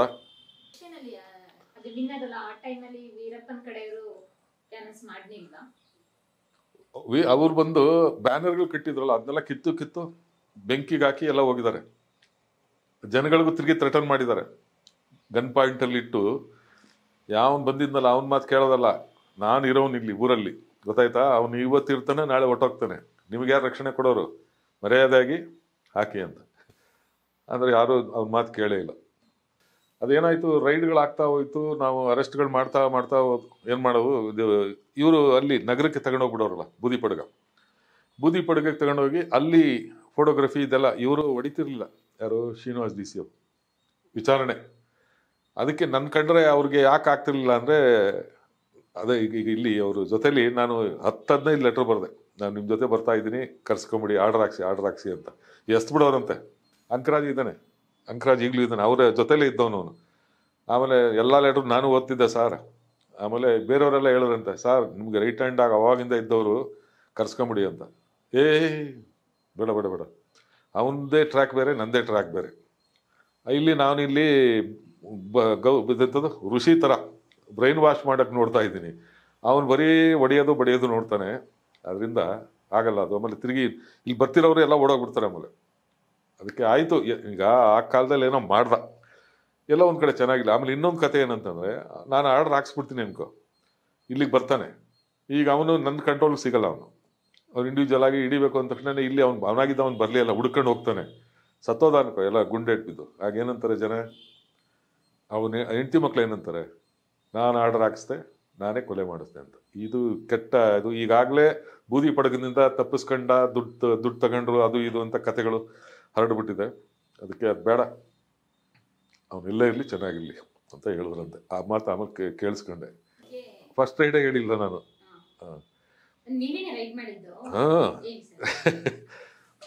ಆಗ ಒಂದು ಇದರಲ್ಲಿ ಇಂಥದ್ದು ಕೃಷ್ಣಪ್ಪ ಅನ್ನೋ ಅದೇ ಹೋಟ್ಲಲ್ಲಿ ಟೀ ಕುಡಿಯೋಕೆ ಹೋದೆ ಬೆಳಗ್ಗೆನೆ. ಡೇಟ್ಗಳು ನನಗೆ ಪಕ್ಕ ಅವಾಗ ಇದು ಹೋಟೆಲ್ಗೆ ಹೋದ್ಮೇಲೆ ಒಂದು ಕಾರ್ಡ್ ಬಿದ್ದಿತ್ತದು ಟೇಬಲ್ ಮೇಲೆ, ತಮಿಳಲ್ಲಿ ಇತ್ತದು. ಇದೇನಿದು ಅಂತ ಅಂದ್ಬಿಟ್ಟು ಅಲ್ಲೇ ನೋಡಿ ಹಂಗೆ ಇಟ್ಟದು. ಆಮೇಲೆ ಕ್ಯೂರಿಯಾಸಿಟಿ ಬೆಳೀತು, ಇದ್ಯಾಕಿದು ತಮಿಳಲ್ಲಿ ಆ ಕಾರ್ಡ್ ಇವನಿಗೇನು ಬಂತು. ಆಮೇಲೆ ಕೃಷ್ಣನ್ಗೆ, ಅವನು ಎಲ್ಲ ಅಡುಗೆ ಮಾಡ್ತಿದ್ದ ಕೃಷ್ಣಪ್ಪ, ಅವನೇ ಅವರ ಗಂಡ ಹೆಂಡತಿ ಇಬ್ಬರು ಸೇರ್ಕೊಂಡು ಪ್ರಿಪರೇಷನ್ ಮಾಡ್ತಿದ್ರು. ಅವರು ಸಡನ್ನಾಗಿ ಆಚೆ ಬರಲಿಲ್ಲ. ಆಮೇಲೆ ಅವನು ಇಲ್ಲಿ ಗೋಪಿನಾಥಮಿಂದಾನೆ ಒಬ್ಬ ಬಂದ. ಇದೇನಿದು ಅಂದೆ. ಓದ್ದ, ಇದು ನಿಮ್ಗೆ ಇಷ್ಟದ ಪದಾರ್ಥ ಸರ್ ಇದು ಅಂದ. ಏನದು? ಈ ಜಾಗದಲ್ಲಿ ವೀರಪ್ಪನ್ ಬಂದೇ ಆಗಬೇಕು. ಯಾವ ಥರ? ಇದು ಕುಪ್ಪಸ್ವಾಮಿ ಅನ್ನೋರ್ದು ಅವನ ಮಗಳು ದೊಡ್ಡವಳಾಗಿದ್ದಾಳೆ ಅಂತ, ಅದಕ್ಕೆ ಒಂದು ಫಂಕ್ಷನ್ ಮಾಡ್ತಾ ಇದ್ದಾರೆ. ತಮಿಳ್ನಾಡಲ್ಲಿ ಯಾವ ಥರ ಅಂದರೆ, ದೊಡ್ಡ ಕುರಿ ಮರಿ ಎಲ್ಲ ಹೊಡೆದು ದೊಡ್ಡ ಇದ್ರ ತಾನೆ ಒಳ್ಳೆ ಊಟ ಕೊಟ್ಟು ಊರ ಜನಗಳಿಗೆಲ್ಲ ಕರೆಸಿ ಇದಾಗ್ತಾರೆ. ಅದು ಸರ್, ಇದಕ್ಕೆ ಮಾತ್ರ ವೀರಪ್ಪನ್ ಮಿಸ್ ಆಗಲ್ಲ. ಇದು ನಿಮಗೆ ಒಳ್ಳೆ ಚಾನ್ಸ್ ನೋಡಿ. ಇನ್ನೆಲ್ಲೂ ನೀವು ಕಾಡು ಮೇಡು ಬೆಟ್ಟ ಗುಡ್ಡ ಹತ್ತಿ ಹುಡುಕ್ಬೇಕಾಗಿಲ್ಲ, ಎಲ್ಲೂ ಕಾಯಬೇಕಾಗಿಲ್ಲ. ಇಲ್ಲಿ ಒಂದು ಕಾಯಿರಿ, ಸಿಗ್ತಾನೆ. ಕಾರ್ಡ್ ಎತ್ಕೊಂಡು ನಗರಕ್ಕೆ ಓಡೋದೆ. ಇಬ್ಬರು ಕೂತಿರು, ಪೂಜಾರ್ ಅಂಡ್ TF. ಏನಪ್ಪ ಇಟ್ಟೆ. ಅವ್ರಿಗೂ ತಮಿಳು ಗೊತ್ತಿಲ್ಲ. ಏನಂತ ಇದು? ಸರ್, ಇದು ಈ ಫಂಕ್ಷನ್ನು ಅಲ್ಲಿ ಗೋಪಿನಾಥಮ್ ನಡೆಯೋದು. ಇವರು ಈ ಜಾಗಕ್ಕೆ ವೀರಪ್ಪನ್ ಗೋಷ್ಠಿ ಬಂದೇ ಬರ್ತಾರೆ. ಇವನು ರಿಲೇಷನ್ನು, ಜೊತೆಗೆ ಇವನು ಫೈನಾನ್ಸರೂ. ಅಷ್ಟು ಸುದ್ದಿ ಕಲೆಕ್ಟ್ ಮಾಡಿದ್ದೀನಿ. ಗನ್ನು ಕೊಡ್ತಿದ್ದಂತೆ ಕುಪ್ಪಸ್ವಾಮಿ ಅನ್ನೋನು, ಫೈನಾನ್ಸು ಮಾಡ್ತಿದ್ದಂತೆ ವೀರಪ್ಪನ್ಗೆ ಅಂತ. ಸರಿ, ವೆರಿ ಗುಡ್. ಇದು ನೋಡಿ ಸಾಲಿಡ್. ಏನು ಮಾಡ್ತೀಯ ಈಗ? ನಾನು ಮುಂದೆ ಹೋಗ್ತೀನಿ ಸರ್, ತಾವು ಎಷ್ಟೊತ್ತಿಗೆ ಬರ್ತೀರಿ? ನಾವು 8 ಗಂಟೆಗೆ ರೀಚ್ ಆಗ್ತೀವಿ. ಫೋರ್ಸಲ್ಲಿ ಬನ್ನಿ ಸರ್ ಸ್ವಲ್ಪ, ಯಾಕೆಂದರೆ ಅಲ್ಲಿ ಅವನು ಇರ್ತಾನೆ, ಇಡೀ ಗ್ರೂಪ್ ಇರ್ತದೆ. ಅದರಿಂದ ನಾವು ಮಿನಿಮಮ್ 40-50 ಬೇಕಾಗ್ತದೆ. ಆಯ್ತು ನೋಡೋಣ. ಬಂದೆ ನಾನು, ಇಲ್ಲಿ ಎಲ್ಲ ರೆಡಿ ಮಾಡಿ ನಮ್ಮ ಇನ್ಫಾರ್ಮೆಂಟ್ಸ್ ಎಲ್ಲ ಅಯ್ಯನ್ ದೊರೆ ಇವ್ರಿಗೆಲ್ಲ ಹೇಳಿ ಇದ್ರ ಹತ್ರ ಮದುವೆ ಫಂಕ್ಷನ್ ನಡೀತಿರೋ ಜಾಗದಲ್ಲಿ 2-3 ಹುಡುಗರನ್ನ ಎಂಗೇಜ್ ಮಾಡಿದ್ದೆ. ಅವನು ವೀರಪ್ಪನ್ ಅಲ್ಲಿ ಎಂಟ್ರ್ ಆದ ತಕ್ಷಣ ನಾವು ಕೂತಿರೋ ಜಾಗಕ್ಕೆ ಬಂದು ಸುದ್ದಿ ಬರಬೇಕು. ಆ ಜಾಗದಲ್ಲಿ ನಾನು ಕೂತಿದ್ದೆ. ಇವರನ್ನು DFO ಬಂದು ಅಲ್ಲೇ ನಾನು ಕೂರಿಸ್ಕೊಂಡಿದ್ದೆ. ಏನು ಹೆಂಗೆ ವ್ಯವಸ್ಥೆ ಅಂದರು, ಈ 4-5 ಜನ ಹುಡುಗರನ್ನ ಬಿಟ್ಟಿದ್ದೀನಿ ಸರ್, ಅವರು ಎಂಥದ್ದು ಅವ್ನು ಬಂದ ತಕ್ಷಣವೇ ಬರ್ತಾರೆ. ಯಾವ್ದು ಒಂದು ಅದೇ 8-10 ವರ್ಷದ ಹುಡುಗರು ಸರ್. ನಿನಗೆ ತಲೆನೇದು ಏನೋ ಬುದ್ಧಿ ಇಲ್ಲ ಅನ್ನೋದು ಅದಕ್ಕೇನೆ. ಅವರೆಲ್ಲ ಗೋಲಿ ಆಡ್ಕೊಂಡು ನಿಂತ್ಬಿಟ್ರೆ ಏನು ಮಾಡೋದು? ಇಲ್ಲ ಸರ್, ಅವರು ಕೋಟೆ ಮಾದೇನ ಇವರ ಮಕ್ಕಳು ಇವರೆಲ್ಲ ಅವ್ರಿಗೆ ಗೊತ್ತು, ಬರ್ತಾರೆ.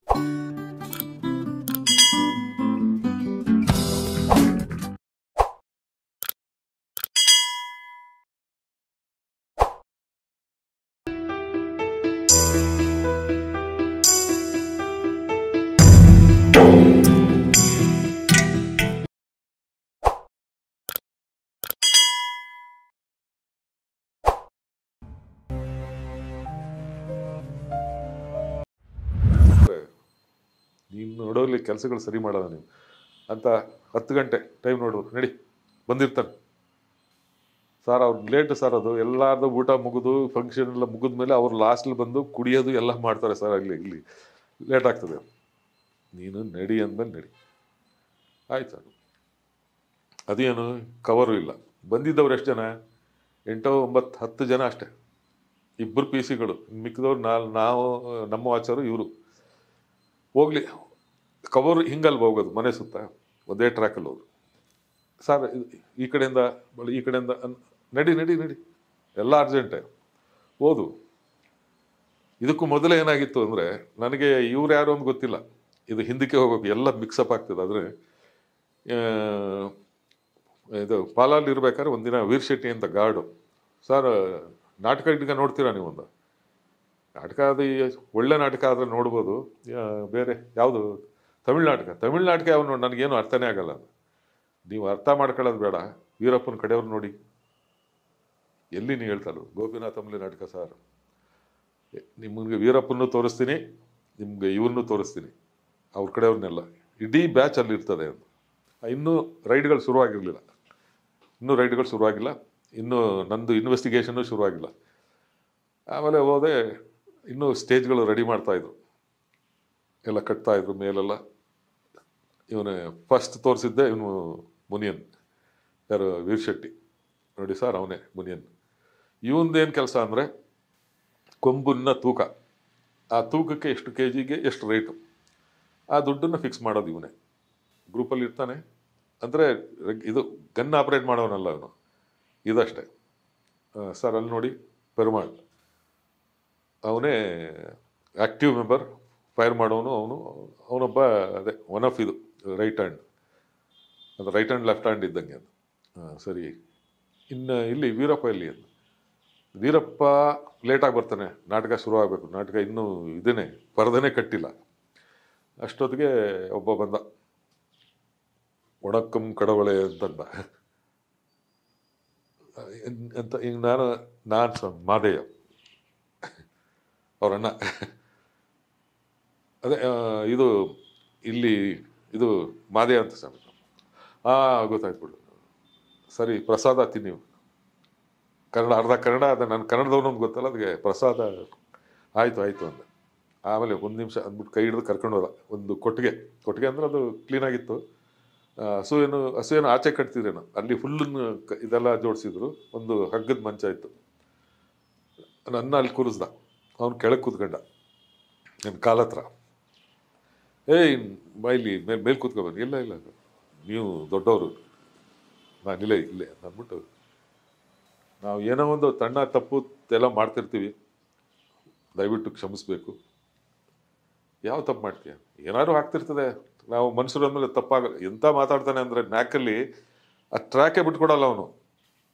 ಆ ಥರ ನೀನು ಏನೋ ಮನುಷ್ಯರು ಅಂದಮೇಲೆ ಉಲ್ಮಾನವರು ಅಂದರೆ ತಪ್ಪು ಮಾಡ್ತಾರಲ್ಲ, ಆ ಥರ ಏನೋ ಒಂದು ಆಗ್ತದೆ. ತಾವು ದೊಡ್ಡ ಮನಸ್ಸು ಮಾಡಿ ಕ್ಷಮಿಸ್ಬೇಕು ನಮ್ಮನ್ನ ಅಂತಂದ. ಆಯ್ತು, ಮಾಡೋಣ ಬಿಡೋದನ್ನು. ಏನು ತಪ್ಪು ಅಂತ ಆಮೇಲೆ ಬರ್ತಾ ಫ್ಲ್ಯಾಶ್ ಆಯ್ತು ನನಗೆ. ಆಮೇಲೆ ಸ್ವಾಮಿ ಬನ್ನಿ ಪ್ರಸಾದ ತಗೊಳ್ಳಿ ಅಂತಂದ. ನಾನು ಊಟ ಮಾಡಿದ್ದೀನಿ ನೈಟು, ಇದು ಬಾಳೆಹಣ್ಣು ಕೊಡು ಸಾಕು. ಬಾಳೆಹಣ್ಣು ಇನ್ಯಾವುದೋ ಒಂದು ಸ್ವೀಟ್ ಇತ್ತು. ಅರ್ಜುನ ಹೆಂಡ್ತಿನೇ ಬಡಿಸ್ಲು, ಅವರ ಅಮ್ಮ ಮಾದೇವನ ಹೆಂಡ್ತೀನಿ ಇಬ್ಬರು. ಸರಿ, ಅಲ್ಲಿ ಇಬ್ಬರನ್ನು ಮಾತ್ರ ನೋಡಿದ್ದೆ ನಾನು. ಅದೇ ವೀರಪ್ಪನ ಗ್ಯಾಂಗ್ ಅಂತ ಫಸ್ಟ್ ಪರಿಚಿತರಾದವರು. ಅದೇ ಇದು ರೈಡಿನ ದಿನ ಅಲ್ಲಿ ನುಗ್ಗದಾಗಲೇ ಮುನಿಯನ್ನ ಅಲ್ಲಿ ನಿಂತಿದ್ದ, ಬೈಕ್ ಇದರ ಹತ್ರ ಓಡಾಡ್ತಿದ್ದಾನೆ. ಎಲ್ಲ ಕವರ್ ಇದು ಇವರೆಲ್ಲ ಬಂದು ಇಡೀ. ಅವಾಗೇನಾಯ್ತು, ನಾನು ನುಗ್ಗಿದ ತಕ್ಷಣ ಅರ್ಜುನ ಓಡೋಕ್ಕೆ ತಿರುಗಿ 2ನೇ ಸರಿ ಅರ್ಜುನ ರನ್ನಿಂಗ್. ಹಾಗಾದ್ರೆ ಅಲ್ಲಿ ಜನಗಳಿದ್ದಾರೆ, ಫೈರ್ ಮಾಡೋಕ್ಕಾಗಲ್ಲ. ಯಾಕಂದರೆ ಎಲ್ಲ ಸುತ್ತಮುತ್ತ ಊಟ ಮಾಡೋಕ್ಕೆ ಹೆಂಗಸರು ಮಕ್ಕಳೆಲ್ಲ ಬಂದ್ಬಿಟ್ಟಿದ್ರು. ಅವ್ನು ಆ ಡೈರೆಕ್ಷನ್ ಓಡಿದ್ನಲ್ಲ, ಇಲ್ಲಿ ಗನ್ನು ಚೇಸ್ ಮಾಡಲೇಬೇಕು. ಒಂದು 200-300 ಮೀಟ್ರ್ ಚೇಸ್ ಮಾಡಿದೆ. ಒಂದು ಗೊಬ್ಬರ ಅಲ್ಲಿ ಹೊಲಕ್ಕೆ ಹಾಕೋಕ್ಕೆ, ಜಮೀನ್ಗೆ ಹಾಕೋಕ್ಕೆ ಮಧ್ಯೆ ಗುಡ್ಡೆ ಹಾಕಿರ್ತಾರೆ, ಆಮೇಲೆ ಹರಡ್ಕೋತಾರೆ ಅದನ್ನು. ಮಧ್ಯೆ ಒಂದೊಂದು ಗುಡ್ಡೆ. ನಾನು ಕತ್ಲೆ ಅದು ಕಾಣಿಸ್ತಾ ಇಲ್ಲ, ಹೋಗ್ಬಿಟ್ಟು ಗೊಬ್ಬರಕ್ಕೆ ಡಿಕ್ಕಿ ಹೊಡೆದೆ, ಗೊಬ್ಬರದ ಗುಡ್ಡೆಗೆ. ಗನ್ನೊಂದು ಕಡೆ ಬಿದ್ದೋಯ್ತು, ಬ್ಯಾಗ್ ಒಂದು ಕಡೆ, ನಾನೊಂದು ಕಡೆ. ಆಮೇಲೆ ಪೂಜಾರರು ಅಲ್ಲೇ ನಿಂತಿದ್ರು. ಬಾ ಇಲ್ಲಿ ಸಾಕು, ಇಲ್ಲಿರೋರನ್ನೇ ಕವರ್ ಮಾಡಿದ್ದೀವಿ, ಇಲ್ಲಿ ಯಾರು ಇದ್ರೆ ನೋಡುವ ಅಂತ ಕರೆದ್ರು. ಅಲ್ಲಿ ನೋಡಿದ್ರೆ ನಮ್ಮ ಮುನಿಯ ಅವನು ಅಂತಂದೆ, ಫಸ್ಟ್ ಅರೆಸ್ಟ್. ಅವನು ಫಸ್ಟ್ ಟಚ್ ಮಾಡಿದ್ದೆ ಅವನ್ನೇ. ಈ ಪೆರುಮಾಳು ಅವನ ಹೆಂಡ್ತಿ ಅವಳ ಸೆರಗನ್ನ ಹಿಂಗೆ ಅವನ ತಲೆ ಮೇಲೆ ಹಿಂಗೆ ಹಾಕ್ಬಿಟ್ಟು ಏನೋ ಹಿಂಗೆ ಒರೆಸಾಗಿ ಮಾಡ್ತಾ ಇದ್ದಾಳೆ, ನನಗೆ ಕಾಣ್ತಾ ಇರಲಿ ಅಂತ. ನಾನು ಮೊದಲೇ ನೋಡ್ಕೊಂಡಿದ್ದೆ. ಆಮೇಲೆ ಹೋಗ್ಬಿಟ್ಟು ಅವಳು ಸೆರಗ್ ಕಿತ್ತಾಕ್ಬಿಟ್ಟು ಎಳ್ದು ಈ ಕಡೆ ಬಿಟ್ಟು, ಇವನೇ ಪೆರುಮಾಳು ಅಂತ. 2 ಅರೆಸ್ಟ್ ಆಯ್ತು. ಅಷ್ಟೇ ನಮ್ಗೆ ಗೊತ್ತಿತ್ತು. ಇನ್ನು ಕುಳಂದೆ ಪಯ್ಯ ಅನ್ನೋನ್ನ ಗೊತ್ತಿತ್ತು. ಅವನ್ನ ಅಲ್ಲೋದ್ರೆ ಫುಲ್ಲು ಕುಡಿದ್ಬಿಟ್ಟಿದ್ದಾನೆ ಅವನು. ಅವನಿಗೆ ಯಾವ ಜಗತ್ತಲ್ಲಿ ಇದ್ದೀನಿ ಅನ್ನೋದೇ ಗೊತ್ತಿಲ್ಲ. ಎದ್ದೇಳಕ್ಕೆ ಏಯ್ ಅಂದ್ಬಿಟ್ಟು ಹೊಡಿತೀನಿ, ಎಲ್ಲ ಕೊಲೆ ಮಾಡಾಕ್ತೀನಿ, ಹಂಗೆ ಅಂತ ಸುಟ್ಟು ಬಿಡ್ತೀನಿ ಅಂತ ಇದ್ದಾನೆ. ಆಮೇಲೆ ಇವನು ಅಂತಂದರೆ ಕುಳಂದೆ ಅಂತ ಕನ್ಫರ್ಮ್ ಆಯಿತು. 3 ಜನ ಅದು. ಒಳಗೆ ನುಗ್ಗುದು, ಕುಪ್ಪುಸ್ವಾಮಿ ಮನೆ ಒಳಗೆ ನುಗ್ಗಿದಾಗ ಒಳಗೆ ಏನಾರು ಇದೆಯಾ ಅಂತ ಯಾರು ಇವರು ಈ ಗ್ಯಾಂಗ್ನವ್ರು ಯಾರು ಇರ್ಬೋದಾ ಅಂತ, ವೀರಪ್ಪನ ಕಡೆಯವರು ಇರ್ಬೋದಾ ಅಂತ. ಇದೊಂದು ಇದ್ರ ಮಧ್ಯೆ ಏನಾದಾಗಿದೆ, ಏನು ಬರೆದ್ಬಿಟ್ಟಿದ್ದಾನೆ ಶಿವ ಸುಬ್ರಹ್ಮಣ್ಯ. ನಾವು ಈ ರೈಡ್ ಮಾಡಿದಾಗ ವೀರಪ್ಪನ ಮನೆಯೊಳಗೆ ಇದ್ದ ಅಂತ ಬರೆದ್ಬಿಟ್ಟಿದ್ದಾನಂತೆ. ತಮಿಳಲ್ಲಿ ಬರೆದಿದ್ದು ನನಗೆ ಗೊತ್ತಾಗಿಲ್ಲ. ಇನ್ಯಾರೋ ಅದನ್ನು ಓದ್ಬಿಟ್ಟು ಅದನ್ನು ಹೇಳಿದ್ರು, ಅಲ್ಲೇ ಇದನ್ನ ವೀರಪ್ಪನ ಅಂತ. ಅಲ್ಲೇ ಇದ್ದು ನಮ್ಗೆ ಹೊಡೆದಾಗ್ತಿದ್ದ, ಅಲ್ಲಿ ಇರಲಿಲ್ಲ, ಅವನು ಬರ್ತಾ ಇದ್ದ. ಆ್ಯಕ್ಚುಲಿ ಅವನು ಆನ್ ದ ವೇ ಎಲ್ಲ ಅವರೆಲ್ಲ ಬಟ್ಟೆಗಳು ಸಿಲ್ಕ್ ಇದೆಲ್ಲ ಹಾಕ್ಕೊಂಡು ಆನ್ ದ ವೇ ಇನ್ನೇನು 200-300 ಮೀಟರ್ ದೂರದಲ್ಲಿದ್ದ.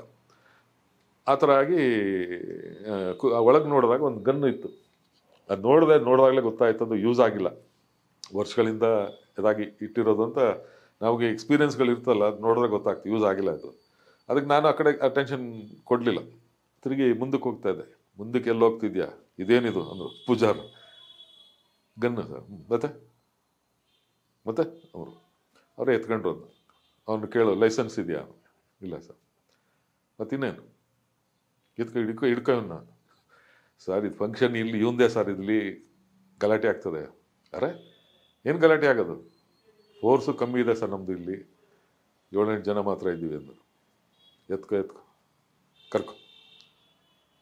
ಏನಪ್ಪ ಮಾಡೋದು ಅಂದ್ಬಿಟ್ಟು ಆಮೇಲೆ ಹಿಂದ್ಗಡೆ ಬಾಗಿಲಿಂದ ಮೆಲ್ಲಿಗೆ ಮುಂದ್ಗಡೆ ಬಾಗಿಲು ಬಿಟ್ಬಿಟ್ಟು ಈ ಕಡೆಯಿಂದ ಹೋಗೋಣ ಸರ್ ಅಂದ್ಬಿಟ್ಟು ಅಲ್ಲಿ ಜೀಪನ್ನ ಅಲ್ಲಿಗೆ ತರಿಸಿಟ್ಕೊಂಡು ಇವನನ್ನು 4 ಜನನ ಡಂಪ್ ಮಾಡಿಬಿಟ್ಟು, ಜೀಪು ಅಷ್ಟೇ ಜನಕ್ಕೆ ಸಾಲದು, ಒಂದೇ ಜೀಪು. ಎಂಥ ಫೋರ್ಸ್ ತಂದಿದ್ದಾರೆ ವೀರಪ್ಪನ ಹಿಡಿಯೋಕ್ಕೆ. ಆಮೇಲೆ ಜೀಪ್ ಬರ್ತದೆ, ನೀವು ವೇಟ್ ಮಾಡಿ ಅಂತ. 4 ಜನ ಇದ್ದೀವಿ.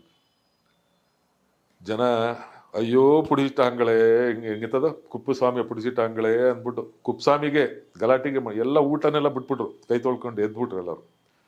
ಅಯ್ಯೋ ಹೋಗಿ ಅಲ್ಲಿ ಜೀಪ್ ಅಡ್ಡ ಹಾಕಿ ಅದಾಕಿ ಜೀಪ್ ಹೊಟ್ಟೋಯ್ತು. ಜೀಪ್ ಹಿಡ್ಕೊಳ್ಳಿ ಅವ್ರನ್ನ, ಬಿಡಬೇಡಿ ಅವ್ರನ್ನ, ಹಂಗೆ ಹಿಂಗಂತ ಆರ್ಭಟ ಶುರುವಾಯಿತು. ಪೊಲೀಸ್ ಒಂದು ಸಹ ಓಡ್ಬಿಡುವ ಸರ್. ಎಲ್ಲಿಗೆ ಓಡ್ತೀಯಾ? 16 ಕಿಲೋಮೀಟರ್ ಇದೆ, ಅಲ್ಲಿವರೆಗೂ ಓಡ್ತೀಯಾ? ಕಲ್ಲುಗಳು ಹಿಂದೆಯಿಂದನೇ ಬರ್ತದೆ ಗೊತ್ತಾ. ಇನ್ನು ನಾವು ನೀನು ಹೆದರದ್ದು ತೋರಿಸ್ಕೊಂಡ್ರೆ ಮೈ ಮೇಲೂ ಬೀಳ್ತಾರೆ, ಮಚ್ಚೇಟು ಬೀಳ್ತದೆ, ಸುಮ್ಮನೆ ನಿಂತ್ಕೋ ಅಂತಂದೆ. ಆಮೇಲೆ ಹಂಗೆ ನಿಂತ್ಕೊಂಡಿದ್ದು ಹೆಜ್ಜೆ ಇಡಕ್ಕೆ ನಾನು ಗನ್ನು ಹೇಗೆ ಮಾಡಿದ್ರೆ ಹೊಡಿತೀಯಾ ಹೊಡಿ ಅಂದ. ಹೊಡಿ ಅಂತ ಇದ್ರೆ ಎಲ್ಲಿ ಹೊಡಿಯೋಕ್ಕಾಗ್ತದೆ? ಮನೆ ಅದು ಇದ್ರೊಳಗೆ ಫಂಕ್ಷನ್ಲಿ ಬಂದ್ಬಿಟ್ಟು ಒಳ್ಳೆ ಗನ್ನೆ ಆಕಾರ ಎತ್ಬಿಟ್ಟು ಏನತ್ರ ಆಗೋದು ನನಗೆ. ಆಮೇಲೆ ತಿರುಗಿ ಇಳಿಸ್ದೆ, ಆ ಥರ ಇಳಿಸು ಗೊತ್ತಾಯ್ತಾ, ಇಲ್ಲೇನು ಮಾಡೋಕ್ಕಾಗಲ್ಲ ನೀನು ಹೂ ಅಂದ್ಬಿಟ್ಟು ಸರಿ ಹಿಡ್ಕೊಳ್ಳಿ, ಅವನ್ನ ಹಿಡ್ಕೊಳ್ಳಿ ಅಂತ ಹೆಂಗಸರಿ ನನ್ನನ್ನು ಹಿಡ್ಕೊಳಕ್ಕೆ ನೋಡ್ತಾ ಇದ್ದಾರೆ. ಇದೊಳ್ಳೆ ಕತೆ ಆಯ್ತಲ್ಲ ಅಂದ್ಬಿಟ್ಟು ಸಾರ್ ಈಗಲಾರು ಓಡ್ಬಿಡೋ ಸಾರ್ ಅಂತಾನೆ. ಓಡೋ ಸವಾಸನೆ ಬೇಡ, ನಿಂತಲ್ಲೇ ಇರ್ಬೇಕು ನೀನು ಗನ್ನೆತ್ತು ಮೇಲಕ್ಕೆ ಅಂತಂದರೆ ಅವನು ಎತ್ತಿ ಹಿಂಗಂತ ಏನೋ ನಾಟಕ ಮಾಡ್ದ. ಸ್ವಲ್ಪ ಅಲ್ಲೇ ನಿಂತ್ಕೊಂಡ್ರು. Jeep sound ಕೇಳಿಸ್ತು. ಅದು ನನಗೆ ಗೊತ್ತು ಅದು ದೂರ ಇದೆ ಅಂತ. ಅದು ಬೆಟ್ಟದ ಇದರಲ್ಲಿ ಎಕೋ ಹೆಂಗಾಗ್ತದೆ ಅಂದರೆ ಇಲ್ಲೇ ಬಂದು ನಿಂತಂಗೆ ಸೌಂಡ್ ಆಗ್ತದೆ ಗರ್ರ ಅಂತ. ತಗೋ ಸಾರ್, ಬಂತು ಸರ್ ಜೀಪು ಅಂತ ಓಡ್ಬಿಟ್ಟ. ನಾನು ಓಡ್ಲೇಬೇಕು, ಇನ್ನೇನು ಮಾಡೋದು, ನಾನೊಬ್ಬ ನಿಂತ್ಕೊಳಕ್ಕಾಗ್ತದ? ಇನ್ನಿಬ್ರು ಅಲ್ಲಿ ಆಗಲೇ ಕಳಿಸ್ಕೊಂಡ್ಬಿಟ್ಟಿದ್ರು. ತಗೋ ರಪ ರಪ ರಪ ರಪ ರೊಯ್ ರೊಯ್ ಅಂತ ಸದ್ಯ ನನಗೆ ಒಂದೇಟು ಬೀಳಲಿಲ್ಲ. ಇಷ್ಟು ದಪ್ಪ ಕಲ್ಲುಗಳು, ಆ ಇದ್ರದ್ದು ಎಲ್ಚಿ ಹಣ್ಣಿನ ಗಿಡಗಳಿತ್ತು ನಾವು ನುಗ್ಗೋ ಜಾಗದಲ್ಲೆಲ್ಲ, ಎಲ್ಲ ಅದನ್ನು ತಡ್ಕೊಂಬಿಡ್ತು. ನಾವು ನುಗ್ಗಿ ಹೋಗ್ತಿದ್ವಲ್ಲ ಅದ್ರ ಮೇಲೆ ಬಿತ್ತು. ಅಲ್ಲಿ ನೋಡಿದ್ರೆ ಜೀಪ್ ಅಲ್ಲಿ ಬರ್ತಾ ಇದೆ, ಹಿಂದ್ಗಡೆ ಜನ ಬರ್ತಾನೆ ಇದ್ದಾರೆ. ನೀನು ಓಡಿಸ್ಬಿಟ್ಟು ಈ ಕತೆ ಮಾಡ್ದಲ್ಲ, ನನಗೆ ಓಡಲೇಬೇಕಾಯ್ತು. ಇನ್ನು ಅಲ್ಲಿ ಸಿಕ್ಕಾಕೊಂಬಿಟ್ರೆ ಹೊಡಿತಾರೆ. ಓಡ್ಕೊಂಬಂದ್ವು. ಆಮೇಲೆ ಅಲ್ಲಿ ಜೀಪ್ ಬಂತು, ಹತ್ತಿಸ್ಕೊಂಡು ಕರ್ಕೊಂಡು ಹೋಗಿ ಯಾರನ್ನ ಅವ್ರು ಮೊದಲೇ ಜೀಪು, ಆ ಜೀಪಲ್ಲೇ ತಗೊಂಡೋಗಿ ನಮಗೆ 2ನೇ ಸರಿ ಬರುತ್ತೆ ಅಂತ ಜೀಪು, ಅದೇ ಜೀಪು ಹೋಗ್ಬಿಟ್ಟಿತ್ತು. ಆಮೇಲೆ ತಗೊಂಡೋದ್ರು. ಏನಾಯ್ತು ಅಂದ್ರೆ ತಿರುಗಿ ಅಟ್ಯಾಕು ಸರ್. ಏನು ಅವ್ರ ಬುದ್ಧಿನೇ ಕಲಿಯಲ್ವಾ? ಅಲ್ಲಲ್ಲ ಇದು ಬಿಡಿ ಸರ್, ಇದು ಯಾಕೆಂದರೆ ನೀವು ಕುಪ್ಪುಸ್ವಾಮಿ ಮುಟ್ಟಿದ ಮೇಲೆ ಅದು ಏನಾಯಿತು, ಫಂಕ್ಷನ್ ಅವಂದೇ, ಅವನ ಮಗಳ ವಿಚಾರದಲ್ಲೇ ಅದು ಹಬ್ಬ ಮಾಡ್ತಾ ಇದ್ದ ಅವನು. ನೀವು ಅವನನ್ನೇ ಎತ್ಕೊಂಡು ಮಾಡಿದ್ರೆ ಜನಗಳಿಗೆ ಇಲ್ಲ ಅವ್ರ ಮನೆಯವ್ರಿಗೆ ಯಾರಿಗಾದ್ರೂ ಏನು ಅನ್ನಿಸ್ತದೆ, ಅದು ಆಗ್ತದೆ ಬಿಡಿ ಅಂತಂದು ಅದಾಯಿತು. ರೈಡಲ್ಲಿ ತಗೊಂಡು ಹೋಗಿ ಇವನೇನೋ ಕತೆ ಹೇಳ್ಕೊಂಡಿದ್ದಾನೆ ಮುನಿಯ. ನಾನು ಇದೇ ಸ್ವಾಮಿ ಹಿಂಗೆ ಮಾಡೋನು ಸ್ವಾಮಿ, ನಾನು ಓದಿದ್ದೀನಿ ಸ್ವಾಮಿ, ನಾನು ಇಂಟರ್ಮೀಡಿಯೇಟ್ ಓದಿದ್ದೀನಿ ಸ್ವಾಮಿ, ಅದು ಏನಾದ್ರು ಕತೆಗಳು ಹೇಳಿದ್ದಾರೆ. ಅವರು ಸ್ವಲ್ಪ ನಂಬಿಡ್ತಾರೆ ಯಾರು, ಶ್ರೀನಿವಾಸ ದಿಯಪ್ಪನು. ಆ ಇದರಲ್ಲಿ ಈ ಅಂತ ಬುಟ್ಟೆ ಕಳಿಸ್ಬಿಟ್ಟಿದ್ದಾರೆ. ಆಮೇಲೆ ತಿರುಗಿ ಇನ್ನೊಂದು ಸರಿ ತಗೊಂಬಂದು ಇನ್ನೊಂದ್ಸರಿ ಜೈಲ್ಗೆ ಹಾಕಿ ತಿರುಗಿ ಬೇಲ್ ತಗೊಂಡು ಆಚೆ ಬಂದ್ಬಿಟ್ಟ. 2-3 ಸರಿ ಆಯ್ತು ಒಂದು ಇನ್ಸಿಡೆಂಟ್. ಆಮೇಲೆ 1 ವರ್ಷ ಒಳಗೆ ಸರಿ ಫಿಕ್ಸ್ ಮಾಡ್ಬಿಟ್ಟ. ಅಲ್ಲಿ ತಮಿಳ್ನಾಡು ಕೊಟ್ಬಿಟ್ಟು ಸತ್ಯ ಏನೋ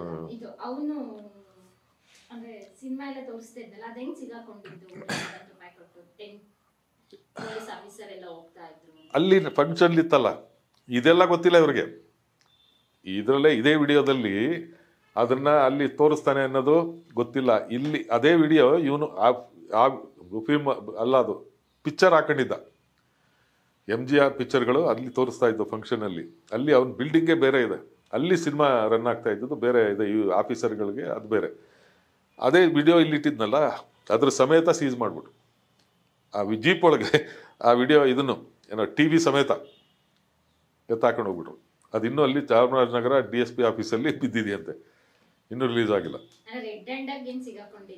ಇಲ್ಲ ಅದಿಲ್ಲ, ಇವ್ರಿಗೆ ಆ ವಿಚಾರಣೆ ನನಗೆ ಮಾತ್ರ ಗೊತ್ತಿರೋದು, ಅದು ಇವ್ರಿಗೂ ಗೊತ್ತಿಲ್ಲ, ಶ್ರೀನಿವಾಸ್ DFಗೂ ಗೊತ್ತಿಲ್ಲ. ಆಮೇಲೆ ನಾನು ಒಂದ್ಸರಿ ಹೇಳಿದೆ ಇಲ್ಲೇ ಪಾಲಾರ್ IBಗೆ ಬಂದಿದ್ದಾಗ, ಅದ್ರಲ್ಲಿ ಏನು ತೋರಿಸ್ತಿದ್ದ ಅವನು, ಅದು ಎಲ್ಲ ಆಫೀಸರ್ಗಳಿಗೆ ಪೊಲೀಸ್ ಎಲ್ಲ ಆಫೀಸರ್ಗಳು ಇನ್ವಿಟೇಷನ್ ಹೋಗ್ಬಿಡೋದು, ಆಡಿ 18 ಅಲ್ಲಿ ಕಡಬೆ ಗಿಡಬೆ ಜಿಂಕೆ ಎಲ್ಲ ಹೊಡ್ಕೊಂಬಂದ್ಬಿಡೋನು, ಮೀನಿಗೀನೆಲ್ಲ ಕಾವೇರಿ ನದಿಯಲ್ಲಿ ಎಲ್ಲ ಥರ ಐಟಮ್ ಮಾಡಿಸಿ ಬಾಟ್ಲುಗಳೆಲ್ಲ ಸರಬರಾಜು. ಆಮೇಲೆ ಲಂಬಾಡಿ ಹುಡುಗಿರೇ ಅದನ್ನು ವಿಸ್ಕಿ ಎಲ್ಲ ಹುಯ್ಕೊಡೋಕ್ಕೆ ಅಲ್ಲಿ ಬ್ಲೂ ಫಿಲ್ಮ್ ರನ್ ಆಗ್ತಿರ್ತದೆ, ಬೆಳಗ್ಗೆವರೆಗೂ ರನ್ ಆಗ್ತದೆ. ಹೋಗ್ತಾ ಕವರಲ್ಲಿ ದುಡ್ಡು ಎಲ್ಲ ಆಫೀಸರ್ಗಳಿಗೂ ಅವ್ರವ್ರ ಯೋಗ್ಯತೆಗೆ ತಕ್ಕಂತೆ, ಸರ್ಕಲ್ ಇನ್ಸ್ಪೆಕ್ಟ್ರಿಗೆ ಎಷ್ಟೋ ಸಾವಿರನ, ಇವ್ರಿಗೆ ಎಷ್ಟೋ ಸಾವಿರನ, ಹಂಗೆ ಅದಕ್ಕೆ ತಕ್ಕಂತೆ ಅವ್ನು ಗಾರ್ಡ್ ಆದರೆ ಗಾರ್ಡ್ಗೆ ಒಂದು 500,000 ಆ ಥರ ಅಂತ. ಅದೆಲ್ಲ ಸ್ಟೋರಿ ನನಗೆ ಸುಬ್ರಹ್ಮಣ್ಯ ಹೇಳಿದ್ರು. ನೀನೆಷ್ಟು ಇಸ್ಕೊಂಡು ನನಗೆ 500 ರೂಪಾಯಿ ಸಿಕ್ಕದ ಸರ್, 3 ವರ್ಷನೂ ಕೊಟ್ಟವ್ರ ಸರ್, 3 ವರ್ಷನೂ 500 ಸಿಕ್ಕಿದ್ದು. ಮಾಂಸ ಇದೆಲ್ಲ ಚೆನ್ನಾಗಿ ಮಾಡ್ತಾರೆ ಸರ್. ಆಮೇಲೆ ಕುಡ್ದಷ್ಟು ಇದು ಸರ್ ವಿಸ್ಕಿ ಬ್ರಾಂಡಿ ಅದನ್ನು ಆ ಥರದ್ದೆಲ್ಲ ಖರ್ಚು ಮಾಡ್ತಾನೆ ಅಂತ ಆ ಸುದ್ದಿ ಸಿಕ್ಕಿತ್ತು. ಅಂದರೆ ನನಗೆ ಬೇಕಾಗಿರೋದು ಅವೆಲ್ಲ ನನಗೆ ಬೇಕಾಗಿಲ್ಲ. ನನಗೆ ಇಲ್ಲಿ ವೀರಪ್ಪನ ಬೇಕಾಗಿತ್ತಲ್ಲ, ಅದು ನಿಗಾ ಇಡಲಿಲ್ಲ. ಅಲ್ಲಿ ಅದನ್ನು ಎತ್ತಬೇಕಂದ್ರೆ ಯಾವಲೂ ಎತ್ತಿದ್ದೆ ನಾನು. ಆದರೆ ಆ ದಿನ ಆ ಫಂಕ್ಷನ್ಗೆ ತಗೊಂಬಂದ್ಬಿಟ್ಟಿದ್ದಾನೆ ಅವನು ಇದನ್ನೇ ಅನ್ನೋದು. ಕ್ಯಾಸೆಟ್ ಇಲ್ಲ, ಇದು TV ಬೇರೆ ಕ್ಯಾಸೆಟ್ ಇದ್ರು MGR ಪಿಕ್ಚರ್ಗಳಿತ್ತಲ್ಲ, ಅದನ್ನು ಪ್ಲಸ್ TV ಅದನ್ನು ಹಾಕಿದ್ದಾನೆ. ಅದು ಹೋಯ್ತು. ಅದನ್ನು ಈಗಲೇ ಹೇಳ್ತಾನೆ, ಅದು ಅಲ್ಲೋಗಿ ಕೂತಿದ್ದ ಅದು ಅಂತ.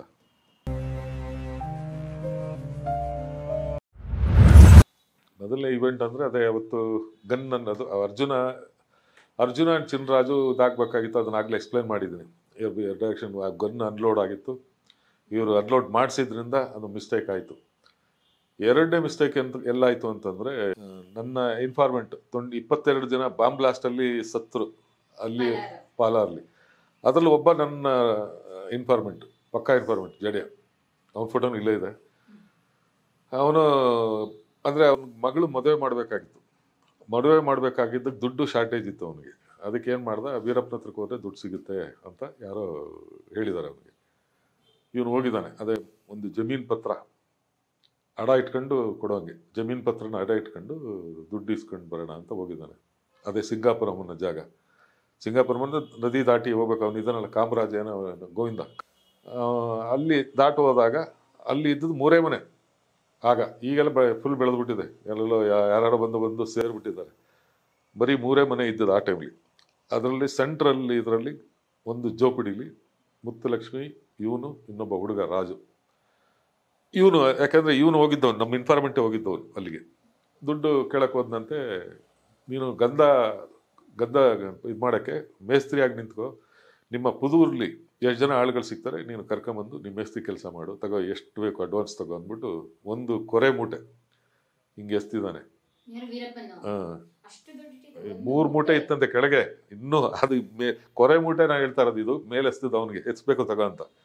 ಆಮೇಲೆ ನೋಡಿ ಇನ್ನೂ ಅಷ್ಟೇ ಅಲ್ಲ, ನೋಡಿ ಇಲ್ಲಿ ಮಂಚ ಎಳೆದ್ಬಿಟ್ಟು ತೋರಿಸಿದ, ಮಂಚದಲ್ಲಿ ಹಳ್ಳ ತೆಗೆದು ಮಂಚದ ಅಡಿಲಿ ಹಳ್ಳದೊಳಗೆ ಮೂಟೆಗಳು.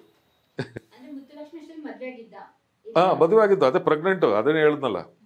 ಆಗ ಇವನು ಹೋಗಿದ್ದಾನೆ, ನೀನು ಮೇಸ್ತ್ರಿ ಆಗ್ಬಾರ್ದು. ಇಲ್ಲ, ನಾನು ಮುದುಕ, ವಯಸ್ಸಾಗಿದೆ, ಓಡಾಡೋಕ್ಕಾಗಲ್ಲ, ಫಾರೆಸ್ಟ್ನವ್ರು ಪೊಲೀಸರು ಅಟ್ಟಾಡಿಸ್ತಾರೆ, ಇದು ಕಷ್ಟ ನನಗೆ ಅಂತ ಹೇಳಿದ್ದಾನೆ.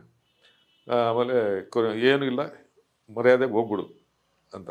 ಆಮೇಲೆ ನೋಡಿಲಿ ಅವನಿಗೆ ಅಲ್ಲೇ ಹೇಳಿದ್ದಾನೆ, ಅವನು ಇನ್ನೂ ಎಲ್ಲೋ ಸುತ್ಕೊಂಡಿದ್ದಾನಂತೆ, ಓಡಾಡ್ಕೊಂಡು STF ಇದಕ್ಕೆಲ್ಲ ಓಡಾಡ್ಕೊಂಡು ಬಂದಿದ್ದಾನಂತೆ, ಸಾಯಕ್ಕೆ ಬಂದಿದ್ದಾನೆ ಅನಿಸ್ತದೆ ನನಗೆ ಡ್ರೆಸ್ಸಿಂಗ್. ಅವನು ನೋಡು, ಈ ಗುಂಡು ಎತ್ಬಿಟ್ಟು ತೋರಿಸ್ತಾರೆ, ಅವನಿಗೆ ತೋರಿಸ್ದಂತೆ ಇದು ಅವನಿಗಾಗೆ ಇಟ್ಟಿರೋದು, ಇದನ್ನೇ ಹಾಕ್ಬಿಟ್ಟು ಅದು ಅವ್ನಿಗೆ ಹೊಡಿಯೋದು ಅಂತ ಅವನಿಗೆ ಹೇಳದಂತೆ. ನಾನು ಬೆಟ್ಟದಲ್ಲಿ, ಅದೇ ಬಿಪಿನ್ ಗೋಪಾಲ್ ಕೃಷ್ಣ SP, ಅಲ್ಲಿ ನನಗೆ ಆ್ಯಕ್ಚುಲಿ ಪ್ಲ್ಯಾನ್ ಇದ್ದದ್ದು, ಒಬ್ಬನೇ ಇದ್ದಾನೆ, ಅವನ ಹೆಂಡತಿ ಇದ್ದಾಳೆ, ನನಗೇನು ಕೂಟ ಇಲ್ಲ ಅಲ್ಲಿ, ನನಗೊಂದು ಗನ್ ಸಿಕ್ಕರೆ ಸಾಕು, ನಾನೇ ಹ್ಯಾಂಡಲ್ ಮಾಡ್ಬೇಕು, ಫೋರ್ಸೇ ಬೇಡ ಅಂದ್ಬಿಟ್ಟು. ಆಗ ಗನ್ ಇಸ್ಕೊಂಡಿದ್ದಿನ ಕರೆಕ್ಟ್ ಹಿಂದಕ್ಕೆ ಹೋಗ್ತಾ ಇದ್ದೀನಿ ಈಗ ತಿರುಗಿ. ಆ ದಿನ ಗನ್ ಹಿಂದಕ್ಕೆ ಇಸ್ಕೊಂಬಿಟ್ಟಿದ್ರು, ನಾನು ಇನ್ನೂ ರಿಲೀವ್ ಆಗಿರಲಿಲ್ಲ, ಮಾಡಿಸ್ಕೊಳ್ಳೋಕ್ಕೆ ಅವರು ಟೈಪಿಂಗ್ ಎಲ್ಲ ರೆಡಿ ಆಗ್ತಾಯಿತ್ತು. ಗೊತ್ತಾಯ್ತು ನನಗೆ ಹೋಗ್ತೀನಿ ಅಂತ. ನಾನು ನನ್ನ ಲಗೇಜ್ ಎಲ್ಲ ಇತ್ತಲ್ಲ, ಎತ್ಕೋಬೇಕಿಲ್ಲ. ಆವಾಗ ಕೊನೆ ಮೂಮೆಂಟಲ್ಲಿ ಆ ದಿನ ಆ ರಾತ್ರಿ ಬಂದು ನನಗೆ ಸುದ್ದಿ ಕೊಟ್ಟವನು. ಹೊಟ್ಟೆ ಉರಿದೋಗ್ತಾ ಇದೆ ನನಗೆ, ಗನ್ನಿಲ್ಲ, ಪಾಲಲ್ಲಿದ್ದಂಗೆ ಗನ್ ಇದ್ಬಿಟ್ಟಿದ್ರೆ ಏನಪ್ಪ ಹಿಂಗಾಯ್ತಲ್ಲ ಅಂತ. ಕೊನೆಗೆ ನನ್ನ ಬ್ಯಾಚ್ಮೇಟು ಮೋಹನ್ ಕುಮಾರ್ ಅಂತಿದ್ದ, ಅವನ ಮೇಲೆ ರೂಮು, ಅದು ದಿನೇಶ್ ಇದ್ನಲ್ಲ ಕ್ವಾರ್ಟರ್ಸು, ಆ ಕ್ವಾರ್ಟರ್ಸ್ ಪಕ್ಕದಲ್ಲಿ ಇವನು ರೂಮ್ ಇದ್ದು, ಅಲ್ಲಿ ಹೋದೆ. ನಾನು ಸುಮ್ಮನೆ ಮಾತಾಡ್ಸ್ಕೊಂಬರೋಣ ಅಂತ ಹೊಡ್ತೀನಿ, ಮೂಲೆಯಲ್ಲಿ ಗನ್ನಿದೆ. ನನಗೆ 1000 ವೋಲ್ಟೇಜ್ ಕರೆಂಟ್ ಹೊಡೆದಂಗೆ ಆಯಿತು. ಈಗ ಹೆಂಗೆ ಗನ್ ಇಸ್ಕೊಳ್ಳೋದು ಇವನ ಹತ್ರ ಅಂತ. ಈಗ ಸ್ವಲ್ಪ ಪಾಲಾರವ್ರಿಗೆ ಹೋಗಿದ್ದು ಬರ್ತೀನಿ, ಅದು ಗನ್ ಕೊಡ್ತೀಯಾ ಅಂದೆ. ಪಾಲಾರ್ಗೆ ಗನ್ ಯಾತಕ್ಕೆ, ಹೋಗಿದ್ದು ಬಾ.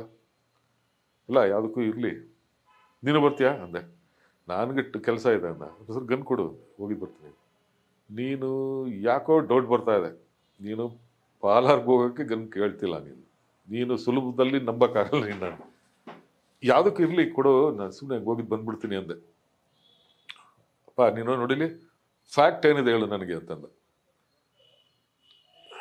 ಏನು ಮಾಡೋದು, ಅದು ಹೇಳಿದ್ಮೇಲೆ ಯಾರು ಕೊಡ್ತಾನೆ ಅನ್ನೋ ಗನ್ನ ಅಂದ್ಬಿಟ್ಟು, ಅಲ್ಲಿ ವೀರಪ್ಪ ಒಬ್ಬನೇ ಇದ್ದಾನೆ, ಅವನ ಹೆಂಡತಿ ಪ್ರೆಗ್ನೆಂಟ್ ಅಂತೆ. ನನ್ನ ಇನ್ಫಾರ್ಮೆಂಟು ಯಾರೋ ಈಗ ತಾನೆ ಒಂದು ಅರ್ಧ ಗಂಟೆನೂ ಆಗಿಲ್ಲ ಹೇಳ್ಬಿಟ್ಟು ಹೋದ. ಈಸಿ ಅಟ್ಯಾಕ್, ಕಾಯ್ದುಬಿಟ್ಟು ಹೊಡೆಯೋದು. ಹಿಂಗೆ ಕಾಯ್ದುಬಿಡ್ತೀಯ? ಕಾಯ್ದೇನಿಲ್ಲ, ಅಲ್ಲಿ ಆ ಮನೆಗೆ ಟಾಯ್ಲೆಟ್ ಅನ್ನೋದಿಲ್ಲ, ಎದುರುಗಡೆ ನದಿ ಇದೆ. ಸ್ನಾನ ಮಾಡ್ಬೇಕಂದ್ರೂ ಆ ನದಿಗೆ ಬರಬೇಕು ಅವನು, ಇನ್ನೇನೇ ಕೆಲಸಕ್ಕೂ ನದಿಗೆ ಬರಬೇಕು. ನಾನು ಅವನ ಮನೆ ಹತ್ರ ಹೋಗಲ್ಲ, ನದಿ ಬಾರ್ಡ್ರಲ್ಲಿ ಕಾಯ್ಕೊಂಡ್ಬಿಡ್ತೀನಿ. ಒಂದು ಬಂಡೆ, ಅಲ್ಲೂ ಬಂಡೆಗಳಿವೆ, ಕೂತಿರೋದಾಗಲಿ, ಒಂದು ದಿನವೆಲ್ಲ ಕೂತಿರೋದಾಗಲಿ, ತಲೆ ಮೇಲೆ ಒಂದು ಮುಸ್ಕು ಹಾಕೊಂಬಿಟ್ಟು ಯಾರೋ ಬೇರೆ ಜನಗಳು ಓಡಾಡಿದ್ರು, ಯಾರೋ ಒಬ್ಬರು ಅದು ಹರ್ಕಲ್ದು ಯಾವ್ದಾರು ಸೀರೆ ಸಿಕ್ಕರು ಕೂತಿರೋದು. ಇದು ಯಾವನೋ ಹುಚ್ಚಾಗಿಚ್ಚ ಅನ್ಕೊಂಡು ಹೋಗ್ಬಿಡ್ಬೇಕು ಅವರು. ಆ ಥರ ಪ್ಲ್ಯಾನ್ ಇದೆ ಅಂದೆ. ಕೈ ಮುಗಿತೀನಿ, ದಯವಿಟ್ಟು ಇದೊಂದು ಬಿಟ್ಟು ಬೇರೆ ಏನಾದ್ರು ಮಾತಾಡ್ತೀಯಾ ಅಂದ. ನೋಡು, ನಿನಗೂ ಕೈ ಮುಗಿತೀನಿ, ಇದು 1 ಗಂಟೆ ನನಗೆ ಕೊಟ್ಬಿಡು, 1 ಅವರ್ ಸಾಕು ನನಗೆ. ಅದು ಇದೊಂದು ಸುಲಭದಲ್ಲಿ ಕೈಗೆ ಬಂದತ್ತು. ಎಷ್ಟೋ ಸರಿ ನಾನು ಬೆಟ್ಟಗುಡ್ಡ ಹತ್ಕೊಂಡಾಗ್ಲೂ ನನಗೆ ಈ ಥರ ಸುದ್ದಿಗಳು ನಂಗೆ ಸಿಕ್ಕೇ ಇಲ್ಲ. ನಾ ಈ ಥರ ಹೊಟ್ಟೆ ಹಸ್ಕೊಂಡು ಬಿದ್ದು ಬಿದ್ದು ಕೈ ಕಾಲೆಲ್ಲ ಇದು ಗಾಯ ಮಾಡ್ಕೊಂಡು ಮಾಡಿದ್ದೀನಿ. ಆಗ ಇಂಥ ಸುದ್ದಿ ನಂಗೆ ಬಂದಿಲ್ಲ, ಈಗ ಸಿಕ್ಕಿದೆ. ಅದು ಏನು, ಒಬ್ಬನಿಗೊಬ್ಬ ಗುರುವೇ ಅವನು ಎಂಥವನಂದು ನಿನಗೆ ಗೊತ್ತಲ್ಲ, ಅವನು ಎಂಥವನೇ ಆಗಿರಲಿ, ನೀನು ಲೇಟಾಗಿ ನೋಡಿದ್ಯಾ ಅದನ್ನು, ನಾನು ಸ್ಟಾರ್ಟಿಂಗಿಂದನೇ ನೋಡ್ತಾ ಬಂದಿದ್ದೀನಿ 85ರಿಂದನೂ. ಕೊಡು, ಒಂದು ಅರ್ಧ ಗಂಟೆ ಕೊಟ್ಬಿಡು, ಸಾರಿ ಮತ್ತೆ ಆಡಬೇಡ. ಹೋಗಿ ಒಳಗಡೆ ಒಂದು ರೂಮ್ ಇತ್ತು, ಅದು ಬೀಗ ತೆಗೆದ, ಗನ್ ತಗೊಂಡೋಗಿ ಒಳಗೆ ಇಟ್ಬಿಟ್ಟ, ಬೀಗನೇ ಹಾಕ್ಬಿಟ್ಟ. ಏನಿದು ಹಿಂಗಾಗೋಯ್ತಲ್ಲ ಅಂದ್ಬಿಟ್ಟು, ಇನ್ನೇನಿಲ್ಲ, ಅದು ಮಿಸ್ ಆಗಬಾರ್ದು ಕೇಸು, ಸೀದಾ STF ಇದ್ದಿದ್ರು ಅಲ್ಲಿಗೆ ಹೋದೆ. ಅವ್ರಿಗೆ ಹೋಗ್ಬೇಕು ಕ್ರೆಡಿಟ್, ಇನ್ಫಾರ್ಮೇಷನ್ ಆದರೂ ನಂದು ಉಳೀತದೆ, ನಾನೇ ಅಂತ ಅದರ ಆ ಕ್ರೆಡಿಟ್ ಇರ್ತದೆ ಅಷ್ಟೇ. ಫೈರ್ ಮಾಡೋ ಇದು ಭಾಗ್ಯ ನನಗಿಲ್ಲ ಅಂದ್ಕೊಂಡು ಹೋದೆ, ಬೇಜಾರಲ್ಲೇ ಹೋದೆ. ಮೀಟಿಂಗ್ ನಡೀತಾ ಇತ್ತು, ಬಿಪಿನ್ ಗೋಪಾಲ್ ಕೃಷ್ಣ ನನಗೆ ಫೋಕಸಿಂಗ್ ಆಗಿ ಕೂತಿದ್ರು, ಸೈಡಲ್ಲಿ BK ಸಿಂಗ್ ಕೂತಿದ್ರು. ನನಗೆ ಅವ್ರು ನನ್ನ DF, ನನಗೆ ಇವ್ರು ಕಾಣಿಸ್ತರು. ಆಮೇಲೆ ಚೀಟಿ ಬರೆದ್ಬಿಟ್ಟು ಕಳಿಸ್ದೆ. ಆಮೇಲೆ ಅಲ್ಲಿ ಎದುರುಗಡೆ ಕಾಣಿಸ್ತಲ್ಲ, ಎದ್ದು ಬಂದರು. ಅವ್ರ ಜೊತೆಗೆ ನಮ್ಮ BK ಸಿಂಗ್ ಎದ್ದು ಬಂದ್ಬಿಟ್ರು. ಅವ್ರು ನನಗೆ ಕಾಣಿಸಿಲ್ಲ ನಿಜವಾಗ್ಲು. ನೀನು ಫಾರೆಸ್ಟ್ ಡಿಪಾರ್ಟ್ಮೆಂಟ್ ಅಲ್ಲ? ಹೌದು ಸರ್. ನೀನು ಅವ್ರ ಹತ್ರ ಏನು ಮಾತು? ಅವ್ರನ್ನ ಯಾಕ್ರಿ ಕರೆದ್ರಿ ನೀವು? ನಾನು ಯಾಕೆ ಇರೋದು? ಅಲ್ಲ ಸರ್, ನೀವು ಸೈಡಲ್ಲಿ ಇದ್ರಿ, ಕಾಣಲಿಲ್ಲ. ನಾಟಕ ಬೇಡ ನಿಮ್ಮದು, ಬರೀ ನೋಡಿದ್ದೀನಿ ನಾನು. ಯಾಕೆ ಅದು? You are related to the forest department, not to the police. ಹಂಗೆ ಹಿಂಗಂತ ಶುರು ಮಾಡಬಿಟ್ರು. ಸರ್ ಈಗ ನೀವು, ನಾನು ಇಲ್ಲಿ ನಿಂತು ನೋಡಿ ಸರ್, ಇಲ್ಲಿ ನಿಂತ್ಕೊಂಡು ನೋಡಿ, ಎಲ್ಲಿ ಏನು ಕಾಣಿಸ್ತದೆ? ನಿಮ್ಮ ಚೇರ್ ಈ ಕಡೆ ಸೈಡಲ್ಲಿತ್ತು, ನನಗೆ ಬರೀ ನಿಮ್ಮ ಕೈ ಕಾಣಿಸ್ತಿತ್ತು ಅಷ್ಟೇ. ಇವ್ರು ಎದುರುಗಡೆನೇ ಇದ್ರು, ಬಂದರು ಅಷ್ಟೇ. ಯಾರು ನಿಮಗೆ ನೀವೇದ್ರು ನಿಮ್ಮನ್ನೇ ಕರೆಸಿ, ನಾನು ಇವ್ರನ್ನೇ ಕರೆಸಲಿ ಅಂತ ಇವ್ರಿಗೆ ಎದುರುಗಡೆನೇ ಜಗಳ ಶುರು ಆಗ್ಬಿಡ್ತು. ಜಗಳ ಅಂದರೆ ವಾದ. ಆಯಿತು, ಏನು ವಿಚಾರ ಅಂತಂದ್ರು. ಅವರು ಆಯಿತು ಹೋಗು ಇಲ್ಲ ಸಾಯಿ ಅಂದ್ಬಿಟ್ಟು ಹೊಟ್ಟೆ ಹೋಗ್ಬಿಟ್ರು. ಏನಪ್ಪ ಹೇಳು. ಇವರು ಸ್ಟೈಲ್ ಕಿಂಗ್, ಇವರು ರಾಜ್ಕುಮಾರ್ ಇದ್ರ ಪಿಕ್ಚರ್ ಆಗ್ತಾರಲ್ಲ, ಯಾವುದೋ ಇದ್ರ ಥರ ಜಾಕೆಟ್ಗಳು, ಏನದು ಪೌರಾಣಿಕ ಯಾವುದ್ರಲ್ಲಿ ರಾಜರ ಪಿಕ್ಚರ್ಗಳಲ್ಲಿ ಒಂಥರ ಇಲ್ಲೇನೋ ಹಿಂಗೆ ಬರ್ತದೆ, ಆ ಥರದ್ದೆಲ್ಲ ಹಾಕೊಂಡು ಬಂದರು. ಹೇಳು ಸರ್ದಲ್ಲಿ ವೀರಪ್ಪನ್ ಇದು ಅವನೊಬ್ಬ ಇದ್ದಾನೆ, ಅವನ ಹೆಂಡತಿ ಇದ್ದಾಳೆ. ಆಮೇಲೆ ಅದೇ ಸರ್, ಒಬ್ಬನೇ ಇದ್ದಾನೆ, ದುಡ್ಡು ಇದೆ, ಮಂಚದ ಕೆಳಗೆ ಎಷ್ಟು ಕಂತೆಗಟ್ಟಲೆ 2-3 ಮೂಟೆ ದುಡ್ಡು ಇದೆಯಂತೆ ಸರ್. ಆಮೇಲೆ ಅಷ್ಟೇ ಸರ್. ಅದನ್ನು ಗಂಧ ಅಲ್ಲಿಲ್ಲ ಸರ್. ಗಂಧ ಎಲ್ಲಿದೆ ಅದನ್ನು ನೋಡು. ನೀವು ಫಾರೆಸ್ಟ್ನವರು, ನೀವು ಗಂಧ ನೋಡಿ, ಅದು ಆಚೆ ಹೋಗಕ್ಕೆ ಬಿಡಬೇಡಿ, ನಮ್ದದು. ವೀರಪ್ಪನ ಬಗ್ಗೆ ನಾವು ಬಂದಿರೋದು ಯಾಕೆ? ವೀರಪ್ಪನ ಹಿಡಿಯೋಕ್ಕೆ ಸರ್. ಇದು ಪಕ್ಕಾ ಇನ್ಫಾರ್ಮೇಷನ್ ಸರ್, ಇದನ್ನು ಮಿಸ್ ಮಾಡಬೇಡಿ ದಯವಿಟ್ಟು ಸರ್. ಈಗಲೇ ಕಳಿಸ್ತಾರೆ, ನಾನೇ ಕರ್ಕೊಂಡು ಹೋಗ್ತೀನಿ ಸರ್ ಅಲ್ಲಿಗೆ. ಯಾರನ್ನಾರು ಈಗ ಒಂದು ಪ್ಲಟೂನ್ ಕಳಿಸಿ ಸರ್, ನಾನೇ ಲೀಡ್ ಮಾಡ್ತಿರ್ತೀನಿ. ಬಿಟ್ಟಾಕಲ್ಲ, ನಾವು ಮಾಡ್ಕೋತೀವಿ ಬಿಡು. ಇನ್ನೇನಾರು ಬೇರೆ? ಅಷ್ಟೇ ಸರ್. ವೀರಪ್ಪನ್ ಇದ್ದಾನೆ ಸರ್ ಅಲ್ಲಿ, ವೀರಪ್ಪನ್ ಅಲ್ಲಿದ್ದಾನೆ ಸರ್, ಅವ್ನು ಹೆಂಡತಿ ಇದ್ದಾಳೆ ಸರ್, ಪ್ರೆಗ್ನೆಂಟು ಸರ್, ದಯವಿಟ್ಟು ಮಿಸ್ ಮಾಡಬೇಡಿ. ಅದು ಈಗ ಗೋಗರಿ ಬೇಕಾಯ್ತು. ಆಯಿತು, ಓಕೆ, ಕ್ಯಾರಿಯರ್ ಹೊಟ್ಟೆ ಹೋದೆ. ನನಗೆ ಎಷ್ಟು ಕೋಪ ಹತ್ಬಿಡ್ತು ಅಂದರೆ, ಅಲ್ಲೇ ಒಂದು ಇದು ಮಾಡಿ ಟೆಲಿಗ್ರಾಮ್ ಇದಕ್ಕೆ ತಮಿಳ್ನಾಡಿಗೆ SP-ಗೆ, ತಮಿಳ್ನಾಡು ಕನ್ಸರ್ವೇಟರ್ಗೆ ಎಲ್ಲರಿಗೂ ಬಡ್ದುಬಿಟ್ಟೆ, ಏನಾದರೂ ಆಗಲಿ ಅಂತ. ಈ ಥರ ಇದ್ದಾನೆ ಸಿಂಗಾಪುರಂನಲ್ಲಿ, ವೀರಪ್ಪನ್ ಇದ್ದಾನೆ, ಅವನ ಹೆಂಡತಿ ಅಲ್ಲಿ ಒಬ್ಬಳೆ ಅಂತ. ಇನ್ನೇನು ಮಾಡೋಕ್ಕೆ ಸಾಧ್ಯ ಇಲ್ಲ. ನನಗೆ ಗನ್ನೂ ಸಿಗ್ತಾ ಇಲ್ಲ, ಇವರು ಬರ್ತಾ ಇಲ್ಲ. ಅವನು ತಪ್ಪಿಸ್ಕೋಬಾರ್ದು, ಅದು ನನ್ನ ಉದ್ದೇಶ. ಕೊನೆಗೆ ಏನಾಗಿದೆ ಅಂದರೆ, ಫೋಟೋ ಬಂತು ಅಷ್ಟೇ. ದಿನತಂದಿನ ದಿನಮಣಿ ಅಂತ ತಮಿಳ್ ಪೇಪರ್, ನಾನು ಯಾವುದೋ ತಗೊಂಬಂದು ತೋರಿಸ್ತಾ, ದುಡ್ಡು ಎಣಿಸ್ತಾ ಇದ್ದಾರೆ ಪೊಲೀಸರು. ಅಂದರೆ ವೀರಪ್ಪನ ತಪ್ಪಿಸ್ಕೊಂಡು ಹೋಗಕ್ಕೆ ಬಿಟ್ರ ಗೊತ್ತಿಲ್ಲ. ದುಡ್ಡು ಅವನ ಬರೀ ಯಾವನೋ ಒಬ್ಬ ದುಡ್ಡು ಇಟ್ಬಿಟ್ಟು ಹೋಗ್ತಾನೆ ಅಲ್ಲಿ. ಇವನು ಹೋಗಿದ್ದು ನಿಜ, ದುಡ್ಡು ಕೇಳಿದ್ದು ನಿಜ, ವೀರಪ್ಪನಲ್ಲಿ ಇದ್ದಿದ್ದು ನಿಜ. ಅಂದರೆ ಇವರು ವೀರಪ್ಪನ ಹಿಡಿದಿಲ್ಲ, ಇಲ್ಲ ವೀರಪ್ಪನ ತಪ್ಪಿಸ್ಕೊಂಡ, ಅದು ಗೊತ್ತಿಲ್ಲ. ಎರಡನೇ ಇನ್ಸಿಡೆಂಟ್ ಅದು. ದುಡ್ಡು ಸಿಕ್ತು. ಏನದೇ ಹೀಗೆ 2 ಕೈಲಿ ಹಿಂಗೆ ಎಡಿಸಿ ನೋಟುಗಳು ಕೆಳಗೆ ಬಿಡ್ತಾ ಇದ್ದಾನೆ, ಅವನು ಹಾರಾಡ್ತಿದ್ದ ನೋಟುಗಳು. ಅದು ಕರ್ನಾಟಕಕ್ಕೆ ಸಿಕ್ಕಿರೋದು. ಅದು ಬಿಪಿನ್ ಗೋಪಾಲ್ ಕೃಷ್ಣನಿಗೆ ಕ್ರೆಡಿಟ್ ಸಿಕ್ಕಿರೋದು. ವೀರಪ್ಪನ ಅವತ್ತೇ ಮುಗಿತಿದ್ದ. ಇನ್ನೊಂದು ಅದೇ ಇವನು ಬಿಪಿನ್ ಗೋಪಾಲ್ ಕೃಷ್ಣ ಪಿರಿಯಡಲ್ಲಿ ಸಿಲ್ವೇಕಲ್ಲು ಅನ್ನೋ ಜಾಗದಲ್ಲಿ ಇವರು ಕೂಮಿಂಗ್ ಹೋಗ್ತಾ ಇದ್ದಾರೆ. ಗಂಧ ಅಲ್ಲಲ್ಲೇ ಸ್ಟಾಕ್ ಮಾಡ್ತಾ ಇದ್ದಿದ್ದು, ಆ ಕಡೆಯಿಂದ ಆ ರೂಟಲ್ಲೇ ಬರ್ತದೆ ಅಂತ ಸುಮಾರು ಇದ್ದಿತ್ತು ಇನ್ಫಾರ್ಮೇಷನ್.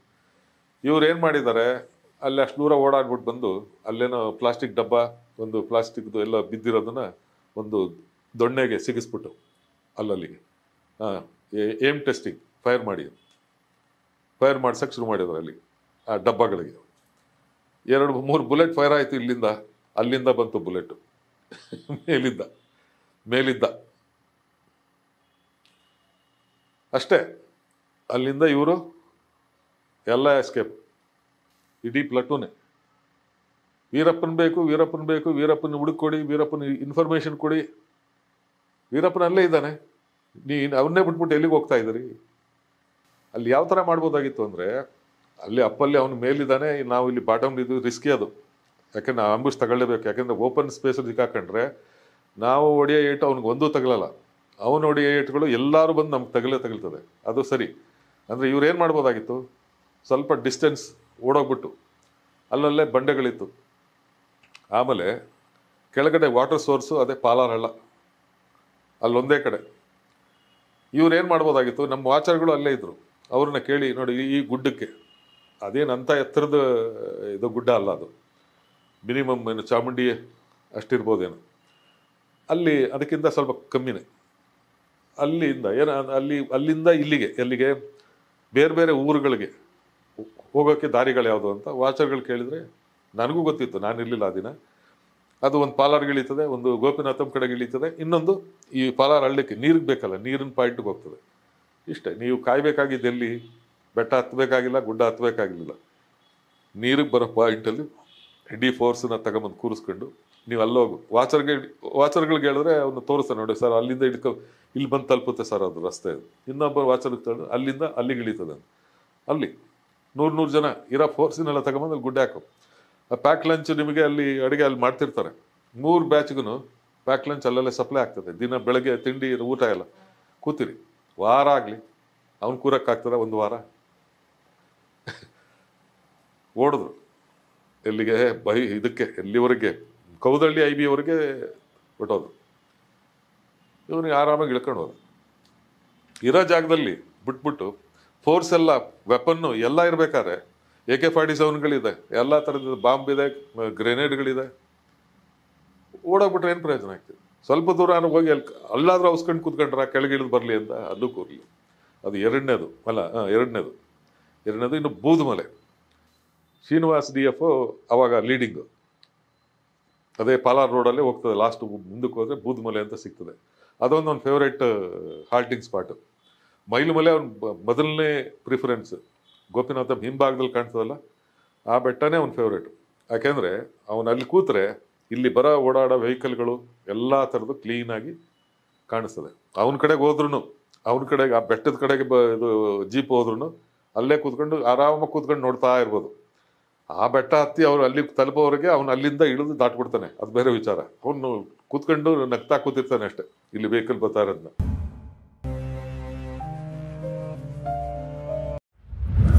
ಆ ಥರ ಅವನು ಒಂದ್ಸರಿ ಹಂಗೇನೆ ನಾವು ಕೂಮಿಗೆ ಹೋಗ್ತಾ ಇದ್ವು ಮಾಯಾರ್ ಹಳ್ಳದಲ್ಲಿ. ಆಗ ಒಬ್ಬ ಕೂರ್ಗಿ ನನ್ನ ಜೊತೆಲಿದ್ದ, ಹೆಸರು ಮಾಡ್ತೇವೆ ಒಂದು ಸೋಮಣ್ಣನೇ ಏನು, ಮೂರ್ತಿಯವರೇ, ಈಗ ಈ ಬೆಟ್ಟದಲ್ಲಿ ಕಾಣಿಸ್ಬಿಡ್ತಾ, ಈಗ ಇಷ್ಟು ದೂರ ಬಂದಿದ್ದೀವಿ ನಾವು, ಆಗಲೇ ಒಂದು 15 ಕಿಲೋಮೀಟರ್ ನಡೆದಿದ್ದು. ಈ ಬೆಟ್ಟದಲ್ಲಿ ಕಾಣಿಸ್ತಾ ಅನ್ಕೊಳ್ಳಿ, ಏನು ಮಾಡ್ಬೋದು ನಾವು? ಏನು ಮಾಡೋದು? ಈಗಲೇ ಸುಸ್ತಾಗಿದೆ. ಇನ್ನು ಆ ಬೆಟ್ಟ ಹತ್ಕೊಂಡು ಹೋಗೋದ್ರೊಳಗೆ ಅವನು ಕೂತಿರ್ತಾನೆ, ಆರಾಮಾಗಿ ರೆಸ್ಟಲ್ಲಿ ಇದ್ದಾನಲ್ಲ, ಈ ಸುಮ್ಮನೆ ಆ ಕಡೆ ಇಳ್ಕೊಂಡ್ರೆ ಸಾಕು. ನಾವು ಇಷ್ಟು ದೂರ ಹತ್ಬೋದು ಅಷ್ಟೇ, ಇನ್ನು ತಿರುಗಿ ಫರ್ದರ್ ಚೇಸ್ ಮಾಡೋಕ್ಕಾಗಲ್ಲ. ನಾವು ಕೂತ್ಕೊಂಡಿದ್ರು ರೆಸ್ಟಲ್ಲಿದ್ದರೆ ಎನರ್ಜಿ ಇರ್ತದೆ. ಇಷ್ಟು ದೂರ ಆಗಲೇ ಬೆಟ್ಟ ಹತ್ತಿ ಇಳಿದು ಹಿಂಗಾಕಿ ಇದು ಮಾಡಿ 15 ಕಿಲೋಮೀಟರ್ ನಡ್ಕೊಂಬಂದಿದ್ವಿ. ಇನ್ನು ಆ ಬೆಟ್ಟದಲ್ಲಿ ಕಾಣಿಸಿದ್ರೆ ಅಷ್ಟೇ, ನೋಡ್ತಾ ನಮಸ್ಕಾರ ಸ್ವಾಮಿ ಅನ್ಬೇಕಷ್ಟೆ ಅಂತ ನಗ್ನಾಡ್ಕೊಂಡು ಮಾತಾಡ್ಕೊಂಡು. ಈಗ ನಾವು ಅಷ್ಟೆಲ್ಲ ಟ್ರಾವೆಲ್ ಮಾಡಿರೋದ್ರಿಂದ ಬೆಟ್ಟ ಗುಡ್ಡ ಹತ್ತಿರ್ತೀವಲ್ಲ, ಹಿಂಗೆ ಕಾಣಿಸಿದ್ರು ಏನು ಮಾಡೋದು? ಅಷ್ಟು ದೂರ ಲಾಂಗ್ ರೇಂಜ್ ಇರ್ತದೆ, ಅಲ್ಲಿಗೆ ಫೈರ್ ಇದಾಗಲ್ಲ. ಆ ಥರ ಮಾತಾಡ್ಕೊಂಡು ಇಲ್ಲಿ ಹೇಳ್ತಾ ಇರೋದು, ಇಲ್ಲಿ ಅಷ್ಟೆಲ್ಲ ವೆಪನ್ ಇಟ್ಕೊಂಡು ಅವರು ಅದನ್ನು ಹಾಳು ಮಾಡಿದ್ರು. ಬೂದ್ಮಲೆ ಜಾಗದಲ್ಲಿ ಪೊಲೀಸ್ ಫಾರೆಸ್ಟ್ ಎಲ್ಲ ಜಾಯಿಂಟ್ ಆಪರೇಷನ್. ಇವ್ರದ್ದು ಏನಂತಂದರೆ, ಏನೇ ಕಾರಣಕ್ಕೂ ಫೈರ್ ಮಾಡಬೇಡಿ, ಅವನು ಹಿಡಿಬೇಕು. ಶ್ರೀನಿವಾಸ್ DF ಎದುರುಗಡೆ ಸಿಕ್ಕಿದ್ದಾನೆ, ಇಲ್ಲಿ ಫೈರ್ ಮಾಡಬೇಡಿ ಅನ್ನೋದು ಆರ್ಡ್ರು. ಫೈರ್ ಮಾಡಿಲ್ಲ, ಎದುರಿಗೆ ತಪ್ಪಿಸ್ಕೊಂಡು ಹೋದು. 3. ಇನ್ನೊಂದು ಇದು ಗೋಪಾಲ್ ಹೊಸೂರು ಟೀಮ್, ಅಲ್ಲಿ ಹೊಡೆದ್ಬಿಟ್ಟು ಅವ್ನು ತಪ್ಪಿಸ್ಕೊಂಡು, ಯಾವುದೋ ವೆಹಿಕಲ್ ಇಲ್ಲ ಅವನಿಗೆ, ಇದು ತಲುಪಬೇಕು ಕಾಡೊಳಗೆ. ಯಾವುದೋ ಆ ಬೆಲ್ಟು ಆ ಕ್ರಾಸಿಂದ ತಲುಪಿದ್ರೆ ಇದು ಅನ್ನೋದು ಇದಕ್ಕೆ ಏನದು ಮಿಣ್ಯ ಹುಗ್ಗ ಆ ಟಚ್ಚಿಗೆ ಬರಬೇಕದು, ನಾಲ್ರೋಡ್ ಕಡೆ ಬರಬೇಕದು. ನಾಲ್ರೋಡ್ ಅಂದ್ರೆ ರಾಮಾಪುರದಲ್ಲಿ ಈ ಕಡೆ ಇನ್ನು ಮುಂದಕ್ಕೆ ಬಂದರೆ ನೀವು ನಾಲ್ರೋಡ್ ಅಂತ ಸಿಗ್ತದೆ, ಅಂದಿಯೂರು, ಅಲ್ಲಿಗೆ ಹೋಗಿ ಜಾಯಿನ್ ಆಗ್ತದೆ ಅದು. ಇವನು ಹೋಗಿದ್ದ ಜಾಗ ಅಲ್ಲಿ ಫೋರ್ಸ್ ಇತ್ತು. ಎಲ್ಲಿ? ನಾಲ್ರೋಡ್ ಇದರಲ್ಲಿ ಕ್ಯಾಂಪಲ್ಲಿ ಫೋರ್ಸ್ ಇತ್ತು. KSRP ಫೋರ್ಸ್ ಅದು. ಇಲ್ಲಿ ಸತ್ತವರು KSRP. ಏನಾಗೋಯ್ತು, ಅಲ್ಲಿ KSRP ಅವರು ಸ್ಟ್ರೈಕಿಗೆ ಕೂತ್ಬಿಡು, ನಮ್ಮವರೇ ಸಾಯ್ತಾ ಇದ್ದಾರೆ, ನಮ್ಮವ್ರನ್ನೇ ಹೊಡೆದಾಕಕ್ಕೆ ಇಲ್ಲಿ ಕರ್ಸ್ಕೊಂಡಿದ್ದಾರೆ, ನಾವ್ಯಾಕೆ ಇದು ಮಾಡಬೇಕು, ನಾವು ಕೋಆಪ್ರೇಟ್ ಮಾಡೋದು ಬೇಡ ಅಂತ ಸ್ಟ್ರೈಕು ಕೂತು ಯಾರೂ ಬರಲಿಲ್ಲ, ತಪ್ಪಿಸ್ಕೊಂಡವ್ರು. ಅದು 4ನೇದು. 5ನೇದು ಅದು ನನ್ನ ಇನ್ಫಾರ್ಮೇಷನ್. ಅದು ನನಗೆ ಇನ್ಫಾರ್ಮೇಷನ್ಗೆ ಅಂತ ಅಂದ್ಬಿಟ್ಟು ಇಲ್ಲೊಬ್ಬ ಇದ್ದ ನಟರಾಜ್ ಅಂತ, ಸತ್ತೋಗ್ಬಿಟ್ಟ. ಅವನಿಗೆ ಎಲ್ಲಿಂದ ಯಾವ ಕಡೆಯಿಂದ ಇನ್ಫಾರ್ಮೇಷನ್ ಸಿಕ್ತಿತ್ತು ನನಗೆ ಅರ್ಥ ಆಗ್ತಿಲ್ಲ. ನಾನು ಕೇಳಕ್ಕೆ ಹೋಗ್ತಿಲ್ಲ, ಅಂದರೆ ಅವ್ನು ಹೇಳಿದ್ದೆಲ್ಲ ಅಟೆಂಡ್ ಮಾಡ್ತಿದ್ದೆ, ಅಲ್ಲಲ್ಲೇ ಪಕ್ಕಾ ಇನ್ಫಾರ್ಮೇಷನ್ ವೀರಪ್ಪನ್. ಒಂದು ಅಕ್ಷರನೂ ಮಿಸ್ ಆಗ್ತಿರ್ಲಿಲ್ಲ. ಅವನು ಸಿಕ್ಕದ ನನಗೆ ಇಲ್ಲಿ ಕೊಳ್ಳೇಗಾಲದಲ್ಲಿ. ಈಗ ಎಲ್ಲಿದಂಗೆ ಗೊತ್ತಾಯ್ತಾ ಸರ್ ಅಂತ. ಎಲ್ಲಿ ದಿನಕ್ಕೊಂದು ಟಿಲ್ಟ್ ಆಗ್ತದೆ, ಅರ್ಥನೇ ಆಗ್ತಿಲ್ಲ. ಒಂದ್ಸರಿ ಅಲ್ಲಿ ಅಂತಾರೆ, ಒಂದ್ಸರಿ ಇಲ್ಲಿ ಅಂತ. ನನಗೆ ಇದು ಮಾಯಾರ ಎಲ್ಲಿ ಬರ್ತದೆ, ಬಂಡೀಪುರ ಸರ್, ಅಷ್ಟು ದೂರ. ಅಲ್ಲೇ ಯಾರು ತಮಿಳಲ್ಲಿ ಅಂದರೆ ಮಾಯಾರ್ ಬಾರ್ಡರ್ಲಿದ್ದಾರೆ ಸರ್. ಓಹ್ ಸರಿ, ಲೊಕೇಶನ್ ಬರ್ಕೊಟ್ಟ ಅವನು. ಬಿಳಿ ಮೀನು ಕಡ, ಮಂಗಳದಟ್ಟಿ, ತೊರೇನ್ಗವಿ, ಪರೇನ್ಗವಿ, ಈ 4 ಸ್ಪಾಟು. ತೊರೇನ್ಗವಿ ಅಲ್ಲಿ ಸುಮಾರು ಸರಿ ಹಾಲ್ಟ್ ಮಾಡಿದ್ದಾನೆ, ಪರೇನ್ಗವಿಲೂ ಹಾಲ್ಟ್ ಮಾಡಿದ್ದಾನೆ. ಮಂಗಳದಟ್ಟಿ ಅದು ಬಿಲ್ಡಿಂಗು, ಹಾಂಟೆಡ್ ಬಿಲ್ಡಿಂಗು. ಅದು ಅಲ್ಲೂ ಕೆಲವು ಸರಿ ತಮಿಳ್ನಾಡಿಂದ ಇಂಟೀರಿಯರ್, ಅಂದರೆ ಆ ಕಡೆಯಿಂದ ಜೀಪ್ ಬರ್ತದಂತೆ, ನಮಗೆ ಗೊತ್ತಿಲ್ಲ. ಈ ಕಡೆಯಿಂದ ನಡೆದು ಸತ್ವು ನಾವು, ಬೆಟ್ಟ ಗುಡ್ಡ ಹತ್ತಿ. ಆ ಕಡೆಯಿಂದ ಜೀಪೇ ಬರ್ತದೆ. ರಾಜ್ಕುಮಾರ್ ಕಿಡ್ನಾಪ್ ಆದಾಗಲೂ ಅದೇ ಸ್ಪಾಟ್ಗೆ ಹೋಗಿದ್ದು ಅಂತ ಅಲ್ಲಿ ಲೊಕೇಶನ್ನು ನಾನು ಫೋಟೋ, ರಾಜ್ಕುಮಾರ್ ಕೂರಿಸ್ಕೊಂಡಿರೋ ಫೋಟೋ ನೋಡಿದ್ನಲ್ಲ, ನಾವು ಹೋಗಿದ್ವಲ್ಲ, ಆ ಲೊಕೇಶನ್ ನನಗೆ ಗೊತ್ತಾಯಿತು. ಆಗಲೇ ಹೇಳ್ದೆ ನಾನು, ಇದು ಮಾಯಾರ್ ಇದು ಅಂತ. ಅದು ಆ ಕಡೆಯಿಂದ ಬಂದಿರೋನು ಅನ್ನೋದು, ಭವಾನಿ ಸಾಗರ್ ಕಡೆಯಿಂದ ಬಂದಿರೋದು. ಅಲ್ಲಿ ಸರಿ ಇವ್ರು ಬರ್ಕೊಂಡು ಹೊರಟು ತಿರುಗಿ ನಾನು ಇಲ್ಲಿ ಕರ್ಕೊಂಡೆ ಒಂದು 7 ಜನ ಮೆಂಬರ್ನ. ತಿರುಗಿ ಉದ್ದೇಶ, ಅದಕ್ಕೂ ಮೊದಲೇ ಏನಾಗಿತ್ತು ಅಂದರೆ, ಒಂದು ಕಡೆ ಕೂತ್ಕೊಂಡಿದ್ವು ಅಲ್ಲಿ ಹೋಟ್ಲ್ ಹತ್ರ. ಈ ಪೊಲೀಸರು ಏನು ಮಾತಾಡ್ತಿದ್ದಾರೆ ಅಂದರೆ, ಈ ಬಡ್ಡಿ ಮಕ್ಕಳು, ಫಾರೆಸ್ಟ್ ಬೋಳಿ ಮಕ್ಕಳು, ಅವ್ರನ್ನ ಸಾಕಿ ಬೆಳೆಸ್ಬಿಟ್ರು ಎಲ್ಲ ಈ ಥರದ ಗಂಡಾಂದ್ರಿಗೆ ತಂದಿಟ್ಬಿಟ್ಟು, ಈಗ ನಾವು ಈ ಬೋಳಿ ಮಕ್ಕಳಿಗೆ ರಕ್ಷಣೆ ಕೊಡೋಕೆ ಬರಬೇಕಾ, ನಾವು ಸಾಯ್ಬೇಕಾ ಈ ಬೋಳಿ ಮಕ್ಕಳು ಮಾಡಿ, ಆ ಥರ ವಲ್ಗರ್ ಮಾತುಗಳೆಲ್ಲ ಮಾತಾಡೋಕ್ಕೆ ಶುರು ಮಾಡಿ ನಾನು ಪಕ್ಕದಲ್ಲೇ ಕೂತಿದ್ದೆ. ಇನ್ನು ಅಷ್ಟು ಮೆಜಾರಿಟಿ ಅವರೇ ಇದ್ದಾರೆ. ನಾನು ಮಾತಾಡಿ ತಿರುಗಿ ಅದು ಒಂಥರ ಇದಾಗ್ತದೆ, ನ್ಯೂಸ್ ಸೆನ್ಸ್, ಅದು ಕೇಳಿಸ್ಕೊಂಡೆ ಅಷ್ಟೇ. ಅದು ಮನಸ್ಸೊಳಗೆ ಉಳಿತದು. ಬರೀ ನಮ್ಮನ್ನೇ ಆರೋಪ ಮಾಡ್ತಾ ಇದ್ದಾರಲ್ಲ, ನಮ್ಮನ್ನೇ ಇದು ಮಾಡ್ತಾ ಇದ್ದಾರಲ್ಲ, ನಾವು ಬೆಳೆಸ್ತು ಅಂತ. ಅಂದರೆ ನಾನು ಇನ್ನೂ ಎಕ್ಸಾಂಪಲ್ ಕೊಡ್ತೀನಿ. ಅದು ಯಾವ ಪೊಲೀಸ್ ಏನೇನು ಮಾಡಿದ್ರು ಅನ್ನೋದು ಇನ್ನೂ ಇದೆ. ಸೋಮಶೇಖರ್ ರೆಡ್ಡಿ ಏನು ಮಾಡಿದ್ದ, ಅಲ್ಲಿ ರಾಮಕೃಷ್ಣ ಅಂತ ಇದ್ದವನು ಏನು ಮಾಡಿದ್ದ, ಅಲ್ಲಿ ಇದ್ದವ್ರು ಆಗಿದ್ದದ್ದು ಬೆಟ್ಟದ ಟೀಮಲ್ಲಿ ಆಲ್ಮೋಸ್ಟ್ 90% ಎಲ್ಲ ಬುಕ್ಕೆ. ಅಲ್ಲಿ ಮಾದೇವಪ್ಪ ಅನ್ನೋನು ಅದೇ ಗೊತ್ತಲ್ಲ, ಕೊಲೆನೇ ಮಾಡಿಸ್ದ ಮೋಹನೆಯಿಂದ, ದಫೆದಾರ್. ಆ ಥರ ಅವ್ರು ಇನ್ನೊಂದು ಲಾ ಆ್ಯಂಡ್ ಆರ್ಡರ್ ಸಪೋರ್ಟ್ ಅವ್ರಿಗೆ ಬೇಕಾಗಿರೋದು, ಅವ್ರಿಗೆ ವೀರಪ್ಪನ್ ಬೇಕಾಗಿರೋದು. ನಮ್ಮ ಸಪೋರ್ಟ್ ತಗೊಂಡು ಅವ್ನಿಗೇನಾಗಬೇಕಾಗಿಲ್ಲ, ನಾವು ಬೆಳೆಸ್ಬೇಕಾಗಿಲ್ಲ ಅವನ್ನ. ಅವರು ಕೊಲೆ ಮಾಡಿದಾಗ, ಇನ್ನೇನೋ ಮಾಡಿದಾಗ, ಇನ್ಯಾವನಾರು ಕೊಚ್ಚಾಕಿದಾಗ ಅವರು ಇವನ್ನ ಹಿಡಿಬಾರ್ದು ಅಷ್ಟೇ. ನಮ್ಮಿಂದ ಏನಿದೆ ಅವನಿಗೆ, ನಾವ್ಯಾವ ಥರ ಸಪೋರ್ಟ್ ಮಾಡೋಕ್ಕಾಗ್ತದೆ? ಇವ್ರು ನಮ್ಮನ್ನು ಬೈಯೋದು. ಇದು ಮನಸ್ಸೊಳಗೆ ನಿಂತಿತ್ತು. ಈ ಇನ್ಫಾರ್ಮೇಷನ್ ನನಗೆ ಕೊಟ್ಟ, ಪಕ್ಕ ಅದು ಅವ್ನು ಕೊಡೋದೆಲ್ಲ ಪಕ್ಕನೇ. ಆಮೇಲೆ 7 ಜನ ಸೆಲೆಕ್ಟ್ ಮಾಡಿದೆ. ಬರ್ತೀರಾ ಹೋಗೋದ ಇನ್ಫಾರ್ಮೇಷನ್ ಕಲೆಕ್ಷನ್. ನಾನು ಏನು ಅಂತ ಹೇಳಿಲ್ಲ. ಬನ್ನಿ ಸರ್, ನಾನು ಎಲ್ಲ ರೆಡಿ ಆದರು, ಬಂದರು. ಆ ಲಿಸ್ಟ್ ತಗೊಂಡು, ಗನ್ ಬೇಕು ನನಗೆ, ಎಲ್ಲ 315 ಬೇಕು ಅಂತೆ. ಎಲ್ಲ 315 ರೈಫಲ್ಗಳನ್ನೇ ತಗೊಂಡೆ. ಯಾಕಂದರೆ ಅದು ಅಂತಿಮ ಯುದ್ಧ ಅಂತ, ಅದು ಪಕ್ಕ ಇತ್ತದು. ನಾವು ಹೋಗೋ ಜಾಗ ಅನ್ನೋದು ಟಫ್ ಅನ್ನೋದು ನನಗೆ ಇವನು ಹೇಳೋದ್ರಿಂದನೇ ಅರ್ಥ ಆಗೋಯ್ತು. ಪಾತಾಳ ನಗರಿ ಸರ್ ಅದು. ಅಲ್ಲಿ ಹೋದರೆ ಯಾರು ಸತ್ತರೆ ಹೆಣನ ಹಿಂದಕ್ಕೆ ತರೋಕ್ಕಾಗಲ್ಲ, ಅಲ್ಲೇ ದಫನ್ ಮಾಡಬೇಕು. ಹಿಂಗಿರೋದು. ಒಂದು ಹೆಜ್ಜೆ ಟ್ರ್ಯಾಕು ಅಷ್ಟೇ. ನಾವು ಆ ಕಡೆ ಈ ಕಡೆ ನೋಡುವಂಗಿಲ್ಲ. ಅದು ಹೆಜ್ಜೆ, ಅದು ಎಲ್ಲಿ ಒಂದು ಸಿಂಗಲ್ ಲೈನ್ ಟ್ರ್ಯಾಕ್, ಹಿಂಗೇನೆ ಆ ಕೆಳಗೆ ಸರ್ಕಂತ ಅಂದರೆ ಪಾತಾಳ ಹೋಗ್ಬಿಡೋದು. ಅಲ್ಲಿ ಮಾಯಾರ ನದಿಗೆ ಹೋಗಿ ಬಿದ್ದೋಗ್ತೀವಿ, ಅಷ್ಟು ಇಳಿಜಾರು. ಈಗಲೂ ನೆನೆಸ್ಕೊಂಡ್ರೆ ಕೈಕಾಲು ನಡುತ್ತದೆ ನನಗೆ. ಅದು ಆ ಬೆಟ್ಟ ಹತ್ತದ್ವಲ್ಲ ನಾವು ಅಂತ. ಎಲ್ಲರೂ ಇದಾಗ್ಬಿಟ್ರು, ಕ್ರಾಂಪ್ಸ್ ಹಿಡಿದ್ಬಿಡ್ತು ನಮಗೆ ಬರ್ತಾ ಲಾಸ್ಟ್ 60 ಕಿಲೋಮೀಟರ್ ನಡೆದಿರೋದು. ಇಲ್ಲೂ ಹಿಡೀತು, ಇಲ್ಲಿ ಹಿಡೀತು. ಏನು ಕಾಲು ಹಿಂಗಂದ್ರೆ ಲೆಕ್ಕ ತಿಳಿ. 2 ದಿನ ಒಂದು ಹಾಲ್ಟು. ಆಮೇಲೆ ಎಲ್ಲ ಸ್ಪಾಟನ್ನು ಚೆಕ್ ಮಾಡ್ಕೊಂಡು ಹೋದ್ವು. ಅದು ಕರೆಕ್ಟ್, ಅದನ್ನ ಮುಖ್ಯ ವಿಚಾರಣೆ ಮರ್ತುಬಿಟ್ಟೆ. ಅಲ್ಲಿ 7 ಗನ್ ತೆಗೆಸ್ಕೊಂಡು ಜೀಪಲ್ಲಿ, ರಾಮುನೇ ಜೀಪು, ಅವನು ಯಾವಾಗ ನಾನು ಕರೆದ ತಕ್ಷಣ ಬರ್ತಿದ್ದ. ಹೋಗೋಣ ಬಾ ಅಂತಂದೆ. ಬನ್ನಿ ಸಾ, ನೀವು ಕರೆದ್ರೆ ಎಲ್ಲಿಗಾರು ಸರಿ ಅಂತ. ಸರಿ, ಅಲ್ಲಿ ಹೋದ್ವು. ಅಲ್ಲಿ 2 ಅಡ್ರೆಸ್ ಕೊಟ್ಟಿದ್ದ ಅವನು. ಪೀಸಾ ಅಂತ ಒಬ್ಬ ಇರ್ತಾನೆ, ಅವನು ನಿಮಗೆ ಪಕ್ಕ ಅವನು ಇರೋ ಸ್ಪಾಟ್ಗೆ ಕರ್ಕೊಂಡು ಹೋಗ್ತಾನೆ ಅಂತ. ಅವನ ಫೋಟೋನು ಇಲ್ಲೇ ಇದೆ. ಅಲ್ಲಿ ಹೋಗಿ ತಲುಪೋದು ಪೀಸಾ ಅಂತ ಇಲ್ಲ ಸರ್, ತಮಿಳ್ನಾಡಿಗೆ ಹೋಗೋನೆ ಅಂದರು. ಯಾವಾಗ ಬರ್ಬೋದು ಗೊತ್ತಾಗಲ್ಲ ಸರ್, ಅದು ಒಂದೊಂದು ದಿನ ಅಲ್ಲೇ ಹಾಲ್ಟ್ ಆಗಿಬಿಡ್ತಾನೆ ಅಂತ. ಸರಿ ಆಯಿತು. ಈಗ ನನ್ನ ಜೊತೆ ಯಾರು 3 ಜನ ವಾಚರ್ಗಳು ಬನ್ನಿ, ನಿಮಗೆ ಇದ್ರದ್ದು ದುಡ್ಡು ಕೊಡ್ತೀನಿ ಅಂತ. ಬರ್ತೀವಿ ಸರ್. ನಾವೇನು ಮಾಡ್ಬೇಕು ಸರ್? ನನಗೆ ಇದು ಆ ಹೆಸರು ಬರ್ಕೊಂಡಿರೋ ಪಟ್ಟಿ ಇದು ಕೊಟ್ಟೆ, ಇಷ್ಟು ಹೆಸರನ್ನ ನೀವು ಅಲ್ಲಿ ಜಾಗಗಳು ತೋರಿಸ್ಬೇಕು ನಮಗೆ. ಆಮೇಲೆ ನೀವು ನಮಗಿಂತ ದೂರ ಒಂದು 100-200 ಮೀಟ್ರ್ ದೂರದಲ್ಲಿ ಹೋಗ್ಬೇಕು, ನೀವು ಮುಂದೆ ಹೋಗ್ಬೇಕು. ಅಂದರೆ ಅಲ್ಲಿ ಸೌದೆ ಒಂದು 2-3 ಕಡ್ಡಿನ ಸೌದೆ ಇದ್ರೆ ಕೈಲಿಟ್ಕೊಳ್ಳಿ, ಪಿಂಡಿ ಮಾಡಿ, ಕೈಲಿ ಕತ್ತಿ ಇರಲಿ. ಅರ್ಥ ಏನಂತಂದರೆ, ನೀವು ಅಲ್ಲಿ ಮೂಮೆಂಟ್ ಏನಾದ್ರು ಕಾಣಿಸ್ತಾರೆ, ನಟರಾಜ್ ಅನ್ನೋ ಇನ್ಫಾರ್ಮೇಷನ್ ಮೇಲೆ 7 ಜನ ಸೆಲೆಕ್ಟ್ ಮಾಡಿ ವಿತ್ ವೆಪನ್ಸ್ ಸಮೇತ ರಾಮು ಅನ್ನೋ ಜೀಪ್ ಡ್ರೈವರ್ ಜೊತೆ ಹೊರಟು. ಅಲ್ಲಿ ನಾನು ಮೀಟ್ ಮಾಡಬೇಕಾಗಿದ್ದು ಪೀಸಾ ಅಂತ, ಆ ಉಪಕಾರ ಅಂತ ವಿಲೇಜ್ ಬರ್ತದೆ, ಅಲ್ಲಿ ಅವನು ಇರ್ತಾನೆ. ಅವನ್ನ ನೀವು ಕರ್ಕೊಂಡು ಹೋದರೆ ಅವನಿಗೆ ಗೊತ್ತದು ಸ್ಪಾಟ್ ವೀರಪ್ಪನ್ ಇರೋದು.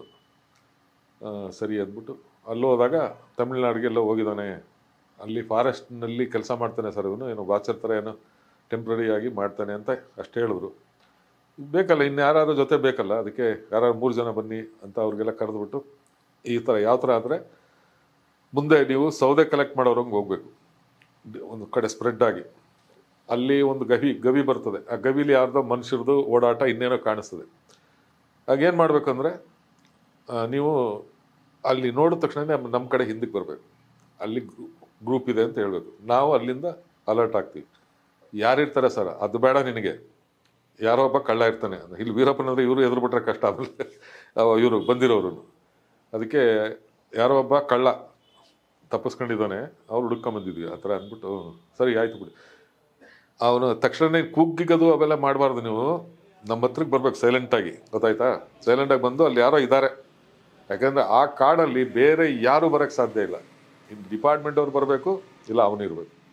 ಇನ್ನು ಡಿಪಾರ್ಟ್ಮೆಂಟ್ ಅವರು ಆ ಪಾತಾಳಕ್ಕೆ ಯಾರೂ ಇಳಿದಿಲ್ಲ ಅಂತ ನನ್ನ ಲೆಕ್ಕ.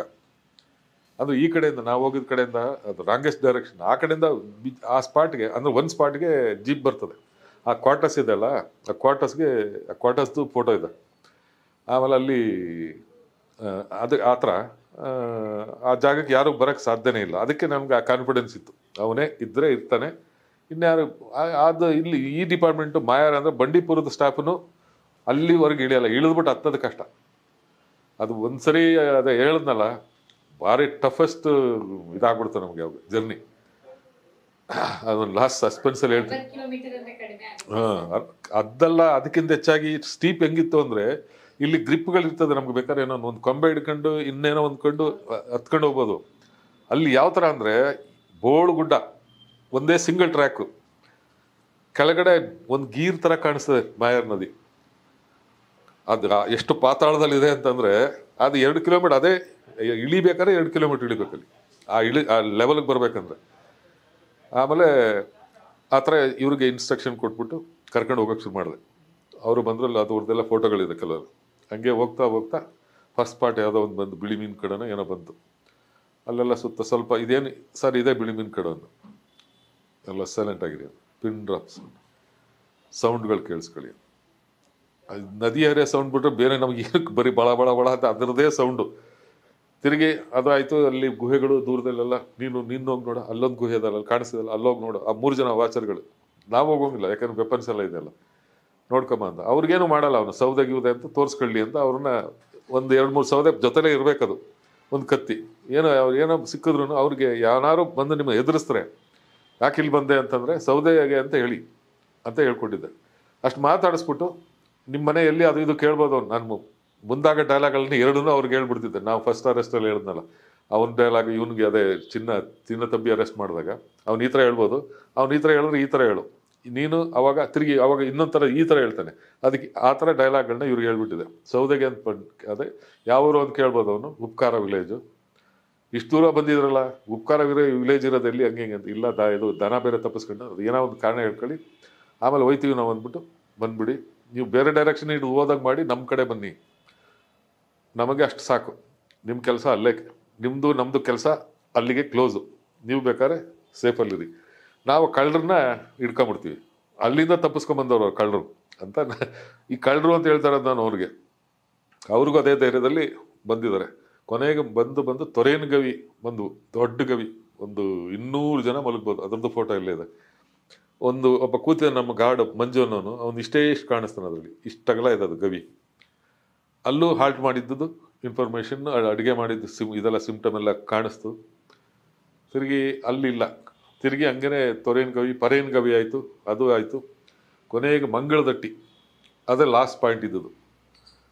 ಮಂಗಳದಟ್ಟಿ ಅಂದರೆ ಬಿಲ್ಡಿಂಗ್ ಅಂತ ಹೇಳಿದ್ದ, ಫಾರೆಸ್ಟ್ ಬಿಲ್ಡಿಂಗ್. ಅಲ್ಲಿ ನೋಡೋದು, ಬಂದು ತಲುಪೋದು.